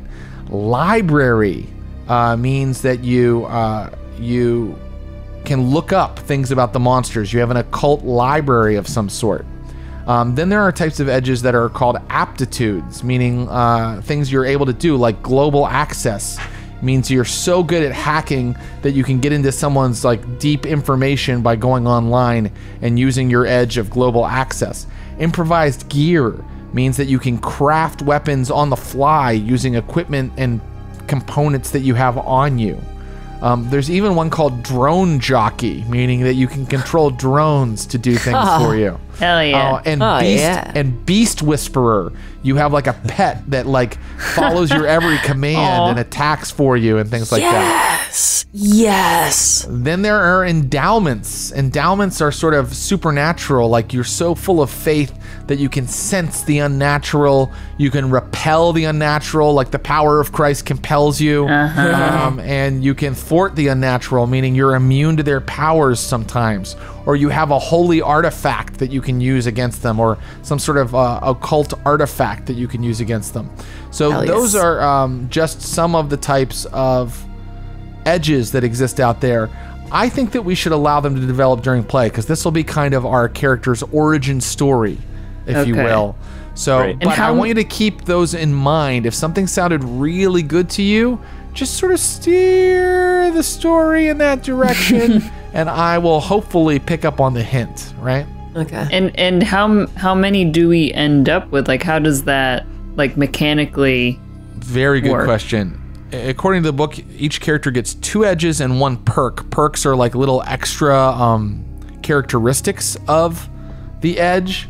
For example, with improvised gear, you could take the well, that's the one where you can create weapons and equipment on the fly. You could take like a perk called speed crafting. Normally, this edge cannot be used to improvise items under heavy duress, such as during an ongoing physical conflict, but with this perk, the hunter can craft a tool in 3 turns, minus the margin of the test. So you can literally create stuff while bullets are flying at you. So that's an example of a perk. So in this game, you either get 2 edges and 1 perk, or 1 edge with 2 perks, if that makes sense. If it doesn't, don't worry about it, because we're not that interested right now in making sure that we have all of our edges lined up, because we're going to kind of learn who these characters are during play today. Yeah. And then at some point, their edges will be in place, and I'll help you make sure we get those right. Okay. Does everybody feel like their character has all their dots filled in where they should be, and they kind of have an idea of who their character is? Yeah. Yes, sir. Yes. Then I just want to ask a couple questions about the church, because we're going to start our first scene. Where is this church? And there are no wrong answers. You are creating the story with me right now. Well, one thing that came to mind is, Jared, you lived in the Midwest. Holly, we've lived in the Midwest. Joe, have you ever lived in the Midwest? No, it's okay. We can do Midwest. There's something about the Midwest that that I love, because it's not, there's so much, it seems so milquetoast and anodyne, and then there's dark things that happen in the Midwest. Yeah. So That's interesting. Yeah, I was wondering if maybe it could be in like, well, I almost said Missouri, but some people would argue Missouri's not in the Midwest, but like maybe like outside St. Louis or something. Yeah, I love that. So let's create a town name, because I think, well, do you think it's in a big, you don't think it's in a big city, you think maybe it's outside of St. Louis? Yeah, it feels like suburb. Okay, it could even be a made up suburb, I think it should be made up. Does anybody have an idea for what it might be called? I can throw something out there. Yeah, go. Was it something like Gardenville, or like 3 Gardens, or you know what I mean? Something with garden in it? Yeah. Yeah, Garden. Green Garden, Missouri. Green Garden. Yeah. Green Garden, Missouri. It's outside St. Louis. And how big is your church? Well, Big. yeah, I think pretty big. Yeah. Yeah, it's not like a mega church, but maybe not as big as like a 10,000 mega church, but like one of those wannabe like 1,000. Yeah, I mean, we got couple Mark thousand Cagle members. as a pastor. We're gonna bring in lots of. Mark Cagle is growing this thing. He's a dynamic leader, and it's growing year over year because of Mark Cagle's leadership. Yeah, Mark Cagle is doing a great job. I didn't know that, but now we know. Mark Cagle is kicking ass for the Lord. Okay, and 1,000 parishioners sounds good to me. What is the name of the church? Names are hard. Sometimes I just use name generators online, and you'd be surprised what's available. Crystal Point Community Church. Love it. It's done. Yep. Crystal Point. I guess Crystal Point is near Green Garden. Yeah. Crystal Point Community Crystal Church. Point, I just see their logos, this just spinning like diamond that looks like it could also kill someone. I love it. I'm writing that down. Spinning diamond logo. Actually, if they really are a wannabe mega church, like they want to be, like maybe they actually do have a 3-dimensional kind of like diamond kind of sculpture thing out front, and it's right? like that rotating. Like rotates. Yeah. And it looks like it's levitating and you can't figure out like what's holding it. Wow. It's just like that's pretty impressive. You know, like those eternal flames that people have outside of buildings or whatever? Instead of an eternal flame, we have a rotating crystal that seems to be hovering. I love it. Yeah, the crystal is a part of it. Okay. And then what does it look like? I think we just answered that quite a bit, but it's pretty large. It's trying to be like a Google campus. It's trying to look. Oh, okay. It's very new school. I'm imagining it like mosaic or something. Yeah, like they all try to look like corporate campuses, and you know, it's church for the unchurched. It's cool church. It's cool Jesus. Yeah. And what kind of things does your church do? What is it known for in the community in Green Garden? For being sexy Christian. Yeah, like, and we're really like plugged in, right? Like, because we've got the TikTok feed. I feel like I'm in charge of that part. Yeah, for like the TikTok, the social media. Like, we're always in contact with our community. Great internet They think presence. they're very cool. Yeah, even though they're not. Yeah, super cool. Everybody like puts on a full face of makeup and designer clothes every Sunday. Yeah, designer to the Midwest though. Like, yeah, it's Calvin Klein. Here, finally, the most important question. What is your church's attitude toward the idea of Satan and supernatural evil? Crush it. I think here's my pitch is, that Crush It, they believe in it, and they believe it is at work. But that's not the first thing they're going to tell you when you walk in the doors of this church. Yeah. Like, this is a church that is trying to be like, this is for everybody, but you know, then once you drill down, it's like Pastor Mark Cagle is going to tell you that Satan is very real and there are demonic forces at work. And But may I add a nuanced spin pitch? Yes. please. That the church, and especially Mark, like, they believe that it's real, but their stance is much more like defensive rather than offensive, in that they're like, oh, it's real, but we're going to guide you to live in such a way that like you're sort of untouchable. And the three of us are like, no, fuck that. We're going in. We're murdering them. Like, we're offensive, we're tactical and strategic, while the church just maintains a defensive position of like, you can defend yourself against these dark powers by living according to the way we tell you to. Well, and Winnie's younger, right? Like, as a youth leader, maybe it's the youth are taking the aggressive, like, spin towards it. Well, we're going to find out, because we're going to see what a youth service looks like today. But I want to start I just want to give a little more context. So I think Winnie, I think your parents moved you here not too long ago, and you got the feeling that their new jobs weren't their real jobs, like not the real reason that they were here. And lately they've been really not home a lot. Like, gone all the time. What I think of is, did you ever watch The Americans? Yes. And how those kids were always like, where are mom and dad? Yeah. I think that's kind of what your parents have been doing. Like, there's a lot of nights where you microwave your own food. Yeah. And you get a real sense that your dad's new position as part of a plywood company's sales department is not his actual job. Yeah. Okay, very good. So that's how you've gotten here.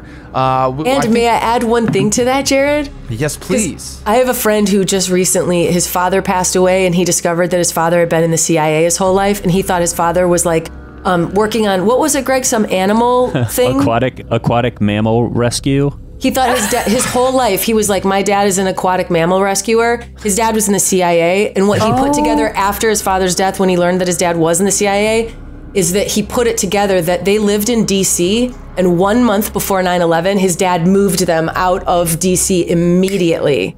So I want that to be a thing, because he knew something was coming. Yeah.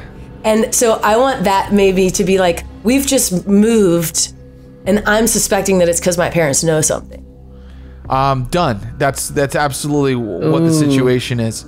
And so I think that with that context, we should move to the scene to Crystal Point Community Church, where this particular evening, it's let's say, I don't think it is a Sunday. What night does youth service occur? Wednesday nights, right? So, Kip, you've been called by Pastor Mark Cagle, and Pastor Mark has asked you. It says that the youth minister. Who needs a name? The youth minister, Brian Talbot.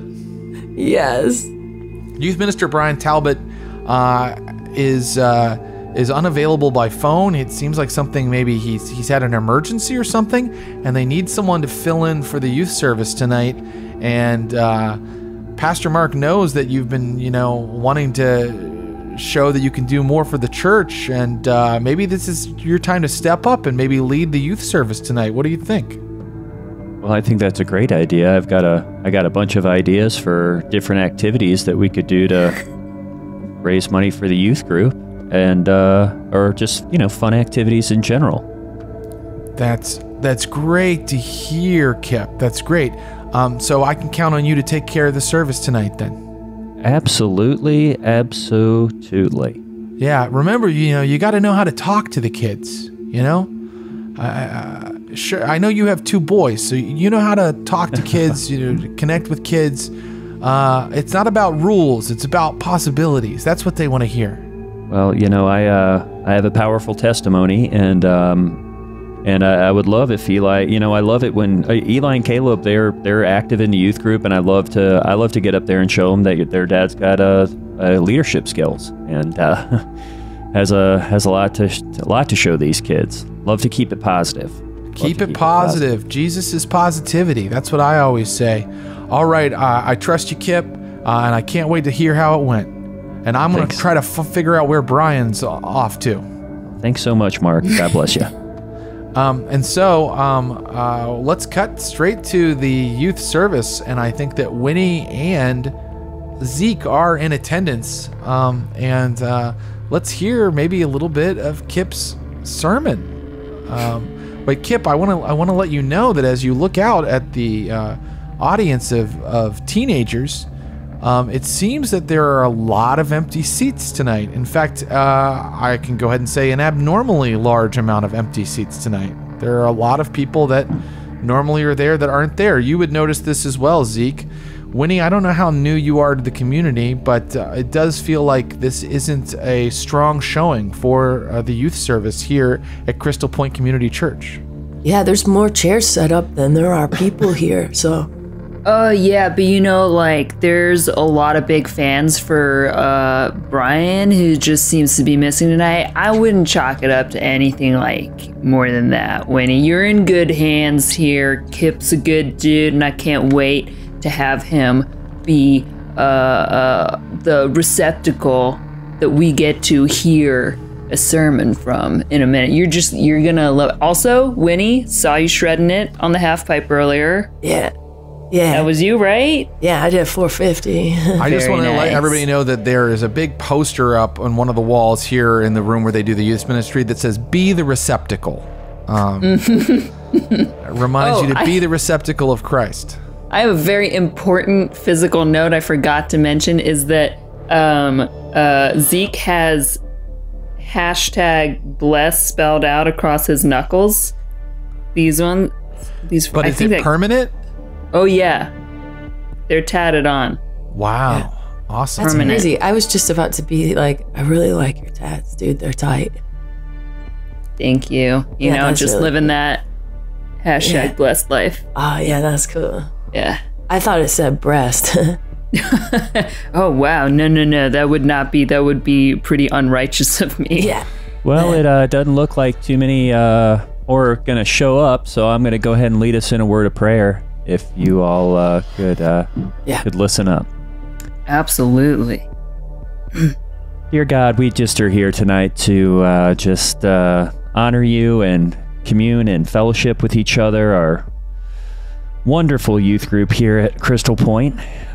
Please keep in your prayers, God, the wonderful work of Brian Talbot. He couldn't make it tonight, and so I'm stepping in for him. And also, Lord, if you could just bless Pastor Mark, because we know he is he's leading us. And beside those still waters, that's where you meet us, Lord. And so, also, God, we just want to pray for the upcoming foot wash car wash that we're going to be doing to raise money for the summer missions trip to Mexico, as we say. So, Lord, just bless these youth. They're on fire for you, God, and So fiery.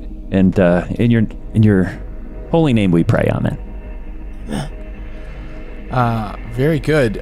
So we can hear a little of the service, but I will say, Kip, you notice when you're up there on the pulpit that Brian Talbot had left some notes, perhaps for a service that he was going to do, and you notice that maybe it puts you a little off your game, because you notice all of these people are missing, and he was going to preach on the rapture, on the taking up of Christian souls that would disappear when the rapture came. Yeah, it seems here like on these notes is it's basically a bunch of some verses from Revelation, and it just it's circled that he's written out the final trumpet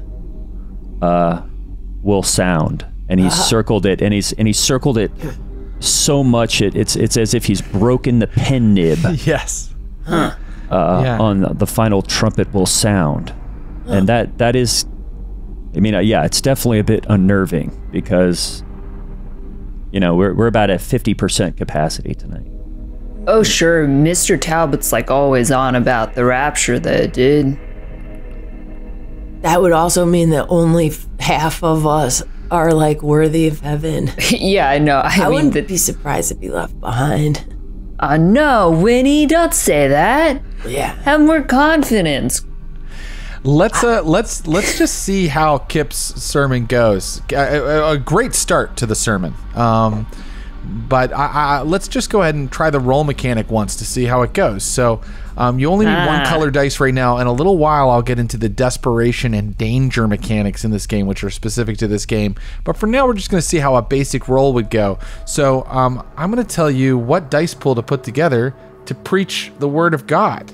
And I think that it's going to be charisma plus probably persuasion, although performance would work as well.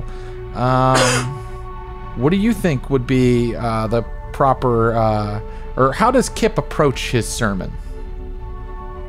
Yeah, definitely persuasion, and I think, who knows if charisma is in Kip's strong suit. He does have a 2 charisma. I think that, often in this game, I'll tell you what you have to use. Okay. Sometimes I'll tell you, what do you think you would use? But in this particular case, I think in order to minister to these youths, you need some charisma here. So use charisma plus, and I'll allow you to use persuasion. So you're going to roll that many die. How many dice is that, your charisma plus your persuasion? That is 2 charisma and 3 persuasion. 2 charisma and 3 persuasion. So that's 5 dice. Pretty good. Yeah, that's good. Roll them and tell me how many come up 6 or above. And that's going to tell us how well the sermon goes. Do we have crits in this system too? Yeah, so if you ever roll 2 10s, that doesn't count as 2 successes, it counts as 4 successes. Anytime you roll double 10s. Okay, here we go. And I'm telling you what now? How many come up? 6 or above. 6 or above. Well, only 2. Only 2. Okay, that's not horrible. Basically, it means your sermon was very average, which that seems Kip about is, right. Yeah, Kip is very good at a lot of things, but maybe one of them is not public speaking. No. Being repulsive certainly doesn't help. Right, yeah, no one likes to look at Kip up there sweating through his awkward khakis. So no one feels really on fire for the Lord when you finish. Okay. And then, it becomes sort of the social hour time. We'll say that the service is letting out. And our 3 characters can interact a little bit. I'd like to see them talk to each other, what they would say to each other before something else happens. Hey, hey, you two. What'd you think about when I said, here I am, I stand at the door and knock. And, if you open the door, I'll come in and eat with them and they'll eat with me. Did you get that? Did you get that part of the sermon? Did you guys like that? Yeah, I mean, I love food, dude. Oh, Yeah. Okay. Yeah. Well, that's from Revelation. That's going off of Right, some of the notes that Pastor Brian left me. So just I'm kind of picking up where he left off. If you think about it. Totally. It's the warm-up phase, you know? Right. I really like the Book of Revelation because there's like 7-headed beasts and stuff. But like, I understand that it's apocalyptic literature, and I like sort of don't think we should take it literally. Also, it was like it was a Bronze Age text written by one person who probably was on psilocybin or some type of thing, because it was John the Revelator who wrote Revelation, and he was like on an abandoned island at the time, and he was probably eating different things. I don't know, Zeke, you know more about like food and stuff, but like, you know, apocalyptic literature is basically about like oppressed people groups like trying to give themselves hope to get out of there. So I just didn't like get a lot of that from the message, but I mostly was just distracted the whole time because I was thinking about like, you know, why Revelation and how's that actually supposed to speak into our lives when it's a Bronze Age text of a person who was on mushrooms writing about 7-headed dragons, and then like how could that possibly apply to us like in our current day and age? Okay, Brian didn't leave me any notes about all that, so I mean, Winnie is like so smart, dude. Kip, like you should just ask her to help you with the sermon maybe sometime. Like that's some real great stuff you're throwing out here. Yeah, I didn't understand any of it. Wow. You're kind of referencing stuff you don't know a lot about there, Winnie, so be careful with that, is all I'm going to say. Just be careful. You notice, Kip, that there's someone standing in the back, and it is Pastor Mark Cagle. He looks like he's dropped in. Hey guys, hey Mark. Well, it's Pastor Mark Cagle. Oh, Mark. How are you doing? Hey, did you catch any of Kip, the...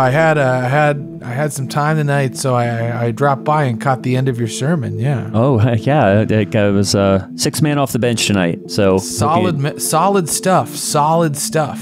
Oh, thanks so much. Hey, Mark. Be the receptacle. That's right. We're all gonna be the receptacle, right? Every day, right? Get up in the morning and ask yourself, how am I the receptacle? Yeah. How can I be the receptacle? Yeah. For Christ, I mean Christ. Kip, I'm a little concerned about the attendance, and I still haven't been able to get in touch with Brian. Yeah, he left me a message asking me if I could fill in, and then he didn't leave any instructions, so I just showed up. I was kind of going off his notes there. Do you kids know where some of your friends might be tonight? Hold on, let me check the gram. Yeah. Is that Instagram? Yeah. Oh, okay. Instagram. Yeah. I've my sons are on it. Oh. Yeah, I know. I follow him. We've got a pretty strong gram here at Crystal Point. Kip, Yeah. you should check it out. Yeah. I like that. Is that a real diamond in your ear, Mark? That's cool. Yeah, I mean, we are the Crystal Point, so you know. Cool. This is my holy symbol, you know. Yeah, cool.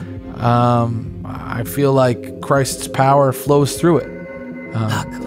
And I really recommend, you know, each of you find an object, you know, that can kind of represent, well, how you can be the receptacle, you know. It's your personal receptacle. All right. Yeah. It doesn't have to be a diamond, Okay. you know. Maybe for you, it's like an old rubber band or a cup you really like. Yeah, a literal receptacle. Yeah. Oh yeah. But, you know, I think that can be really useful to have a way to kind of focus your love of Christ. Yeah. I keep this rubber band around my wrist so I can like snap my skin and it would make me be more present. Right. So, Kip, maybe you and the kids here could kind of find out why we had a little dip in attendance. I've been looking at the numbers. It looks like it's been the last couple weeks. Yeah. Maybe I going think, back 2 months. I think we could get to the bottom of that. I hope it's not because of my message. I didn't have a lot of time to prepare. So. Kip, solid stuff. Okay, thanks so much. I was able to follow the entire thing. There was a beginning, a middle, and an end. Great. And Well, I hope you can mention that to the Board of Elders. That'd be great. Well, yeah, I could mention that to the Board of Elders. Yeah, you know, but you know, we all serve in different capacities here at Crystal Point. Yeah, you're right. We all have a job to do, and we got to do our best in the place where we're at. You know, glorify God and what you do in your day to day. You know, Absolutely. I guess is yeah. Hey Jared, do I see, like when I look on Instagram, do I see like what the kids that are normally here, like what are they up to? You know, like if I go to their profile, I'm like, you know, doing a little social media snooping. Yeah, so one of the kids, a girl named Carly that you know pretty well. First of all, you don't see anything like abnormal, like they are posting normal pics from school and things like that. But one of the kids, Carly, this girl that you know, has posted a bunch of weird out in the woods pics. She's like out in the woods and like posting all these pics of like kind of lights out in the woods. Huh. Okay. Do I see anyone else there with her? Who's tagged in the picture? It's all really silhouette-y. Like it's kind of like she's being really arty about you know, it's supposed to be like beautiful lights shimmering in a clearing in the woods, and you actually know where that is. It's a place where the townies kind of hang out and drink. You know, it's like one of those places out in the woods where there's like old couches sitting around. Oh and yeah, people go out and smoke weed and out near the old quarry. Yeah, out near the quarry. Yep. I think some of our fellow youths might be partaking in some sinful behavior. Shoot. Where is that? Where is that, Zeke? You know, it's you know, it's the clearing, like out They in call the, it. They do call it the clearing. That's what they call it. It's one of those places that doesn't really have a name. It's up on the ridge, near the quarry, as our friend Kip has said. You have to walk up a big hill and go back deep into the woods to get to it. Okay, cool. Yeah, I mean, I can show you at some time when anytime, you know, just hit me. You're like, do you have your phone on you? Yeah. Let me get you my digits. Okay, cool. I told my sons they should never go to the clearing ever, and they better not be out there. Oh, wait, It's, you know, great like observation on like what not to do and like exercising that self-control. By the way, your sons walk up because they were present for the sermon tonight, and they're like, "Dad, can we get McDonald's?" Hey, anything you want, guys. You guys got a big match tomorrow, which is awesome. Yeah, I gotta load up. Yeah, well, hey, you're gonna have to weigh in and weigh out. Just remember that. So they're excited about the McDonald's, and they're like, giving each other high fives.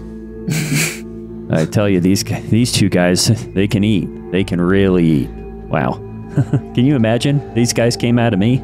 Well, I mean my wife, but you know, I'm in there somewhere. All right, dude. A lot of detail. So, you can do whatever you want, but I would like your characters to tell me what they do next. They do not have to like go and look at this place, the clearing, right now. They could wait until tomorrow. They could talk to some of the kids that they thought went there. I'm saying all this to just say, what would your character do next? And we can start with Josephine. What do you think Zeke does next? I'm gonna wait outside for whenever Winnie exits as well, so that I can see if she wants to check out the clearing together. Oh wow, Winnie. Well, what is Winnie going to do? She definitely does. I have a bike. I brought my bike tonight, so I found the clearing immediately on my phone, and I'm riding my bike over there right now. Okay. Oh wait, are you going together or no? You want to come, Zeke? Oh yeah, absolutely. You're gonna be there. You need a fellow, someone who's gonna help you stay on the right course. I'll be right there by your side. I have pegs on my back tire. If you just want to jump on, I can ride us there. Oh yeah. Absolutely. And I'll put my skateboard like in my backpack, but I'll ride on the pegs on the back. Yeah, just hold on to my shoulder. Oh yeah. So you guys are all right. Is Kip going out as well? Is everybody going out to the clearing right now? Well, Kip, I think one thing I'm wondering about is just what's going on with Brian. Yeah. So, you know, I don't really have the authority of Brian. Maybe Kip needs to kind of get to the bottom of Brian. What do you think, Jared? That sounds like a great idea. Because I feel like he doesn't really have the authority to like go and he's just the odd man filling in right now. So I think he's kind of worried about Brian. He not answering his phone and wants to get to the bottom of it. Do you want to go over to Brian's house? Yeah, Brian's condo. Brian's condo. Brian is a single guy. He's a young guy. Yep. He hasn't met a wife yet, and he has a place. He's got one of those condos that's kind of attached to like an outdoor mall. You know, it's got like a Cold Stone and an H&M, things like that. So you can drive over there, and the best part about that, Kip, is that the McDonald's is on the way. Okay, great. So you can pick up McDonald's for the boys on your way over there. And then I hear how Zeke and Winnie are heading out to the clearing. And so let us resolve each of these scenes as follows. Zeke and Winnie, let's start with you. You guys arrive at a place where it's going to be tough to just ride the bike because you're riding up like a grassy hill. So you have to walk it the rest of the way, and you're going to have to walk deep into the woods. Do you want to do that? Or are you going to go? You're intent on going out there tonight, right now, right? I am. Oh yeah. No, I'll help. I'll carry the bike. I got this. Oh, cool. Great. And so you move into the woods, and as you get a little deeper, you know, it's very dark. Youth group lets out like at 10 p.m., you know? So it's getting up towards like 11 o'clock at night as you kind of head into these woods and you head towards the clearing. You can give me rolls to see what you notice as you move through the woods in the dark here. You didn't say that you were carrying a flashlight or anything like that. So give me, why don't we call them wits plus awareness rolls, and tell me how many 6 or above results you get on that roll. Ooh, I get 7 dice on that one. I got 3. 3 to roll. Yeah, I got 2 successes. How did you do, Winnie? What am I looking for, Jared? 6 or above. How many dice rolled 6 or above? 6, 8, 8, 6, 4. 4. Okay. So it is only Winnie who notices as you're moving through the woods that something is moving through the woods with you.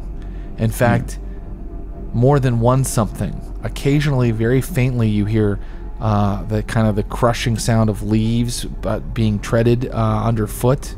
And for one brief second, you get what looks like a glowing eye out in the woods near you, Winnie.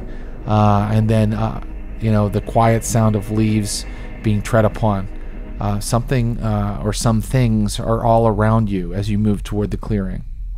Is the eye glowing? Is it a color, or is it just like a... It looked like the eye of an animal. Ooh.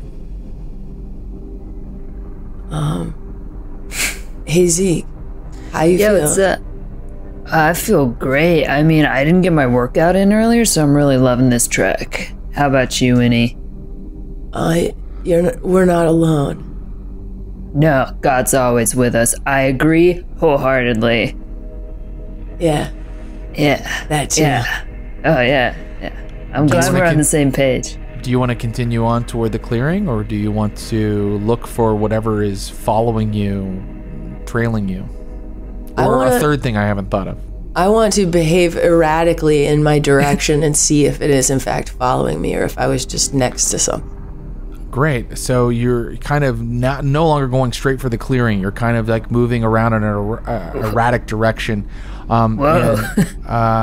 Yeah. Let's see. It sounds like you're trying to kind of draw out whatever is out there, and you think that it might be an animal. So give me a manipulation plus animal ken roll. 3. I just have one. I have a 9. 1 9. Just 1 9. Okay. That's not enough for you to get the jump on whatever this is. So do you follow Winnie, or do you go to the clearing, Zeke? Do you stick with Winnie? No, I'm sticking with her. She's new in town. Like, I don't want her to get lost. Okay, so as you are kind of like going in circles and trying to like get behind your pursuer, Winnie, you suddenly realize that you've kind of stumbled out into the clearing. And out here in the clearing, it's now empty, but you can see that someone has set up big kind of like powered like lights. They're not on right now, they're off. And they're connected to a generator, and there are a lot of chairs out there, and the clearing looks like it's been really trampled on recently. Like there have been a lot of people out here at once, which is abnormal because normally it's like 5 burnouts, right? And this looks like hundreds of people have been here. But more importantly, you did not get the jump on who your pursuers were, and out of the woods as you're standing there comes one dog, and it looks like a stray. And then another dog. Oh no. And then another. And then another. And suddenly you realize that all around you in the clearing are at least 10 dogs. And they begin snarling at you. Meanwhile, across town, you've arrived at the condo of Brian Talbot. All right, let's see here. Number 13. I'm gonna go ahead and leave the boys in the car. Yeah. All right. No lights are on. Doorbell. No lights are on. Do you want to ring the doorbell? Better go ahead and ring the doorbell. There we go. Immediately you hear thumping inside, and the door unlocks. And Brian Talbot appears. He looks a little haggard, like his hair is kind of in a mess, and he looks a little unshaven. And he's like, Kip, hi. Brian, sorry. Come in. Oh, do you mind? What? Hey, boys, just one minute, all right? Hey, everything going, wow, this place is, need to clean up around here a little bit, maybe, a little discombobulating. Anyway, everything okay? I just, everything's fine. Everything's good. Yeah, things are good. It's just, everything went great tonight at Excite. Oh, excellent. Hey, Kip, would you mind covering for me there for the time being? I don't think I'm going back. You're not going back? Well, why the heck? People at Crystal Point love you, Brian. People, I just can't attend a false church anymore. False church? What do you mean? I mean, I just don't know if you're ready to hear this. Brian, Can I you're trust one of the you? most. Oh, Brian, you're one of the most talented people that we've ever had at Crystal Point. And you're smart. You're capable. I just don't understand why you would say something like this. But yes, of course, you can trust me. Anybody can trust me. I can't go back to that phony, commercial thing you call a church anymore. I've seen them, Kip. You've seen what, Brian? And he looks you right in the eyes, and you can tell that he's absolutely serious when he says, angels. Well, Brian, that's not a bad thing. That's a great thing. I mean, heck, I would love if I saw an angel. What? For real. I worship the one true God now, not his shadow. I'd like for you to come with me. Your boys too. Right. My boys too? You want huh? There's another service. Tomorrow night. We're going every night now. Do you want to see them? I gotta admit, you've piqued my interest. Hey, boys. They're eating their snacks in the car. Yeah. I'll see your angels, Brian. It can be kind of scary, Kip. I'm telling you, you're kind of scaring me, Brian. But it's scary. But you'll see. You'll see. We'll be there. You'll be part of the true faith now. And so that is where we will leave our adventure for now. Kip is going to attend a new type of service. If he goes, he might find some dead teenagers who seem to be in a little bit of trouble. I love dead teenagers. Thank you so much. That's our we got through character creation. We've started our story. Thank you so much, Joe, Holly, and Greg. You guys were amazing and fantastic. Find these guys online. Listen to the Mega podcast. Let them know how much you enjoyed their performances, everybody who's listening and watching. And we'll be back next week with more Hunter the Reckoning. Good night, Glass Cannon Naish. Everybody.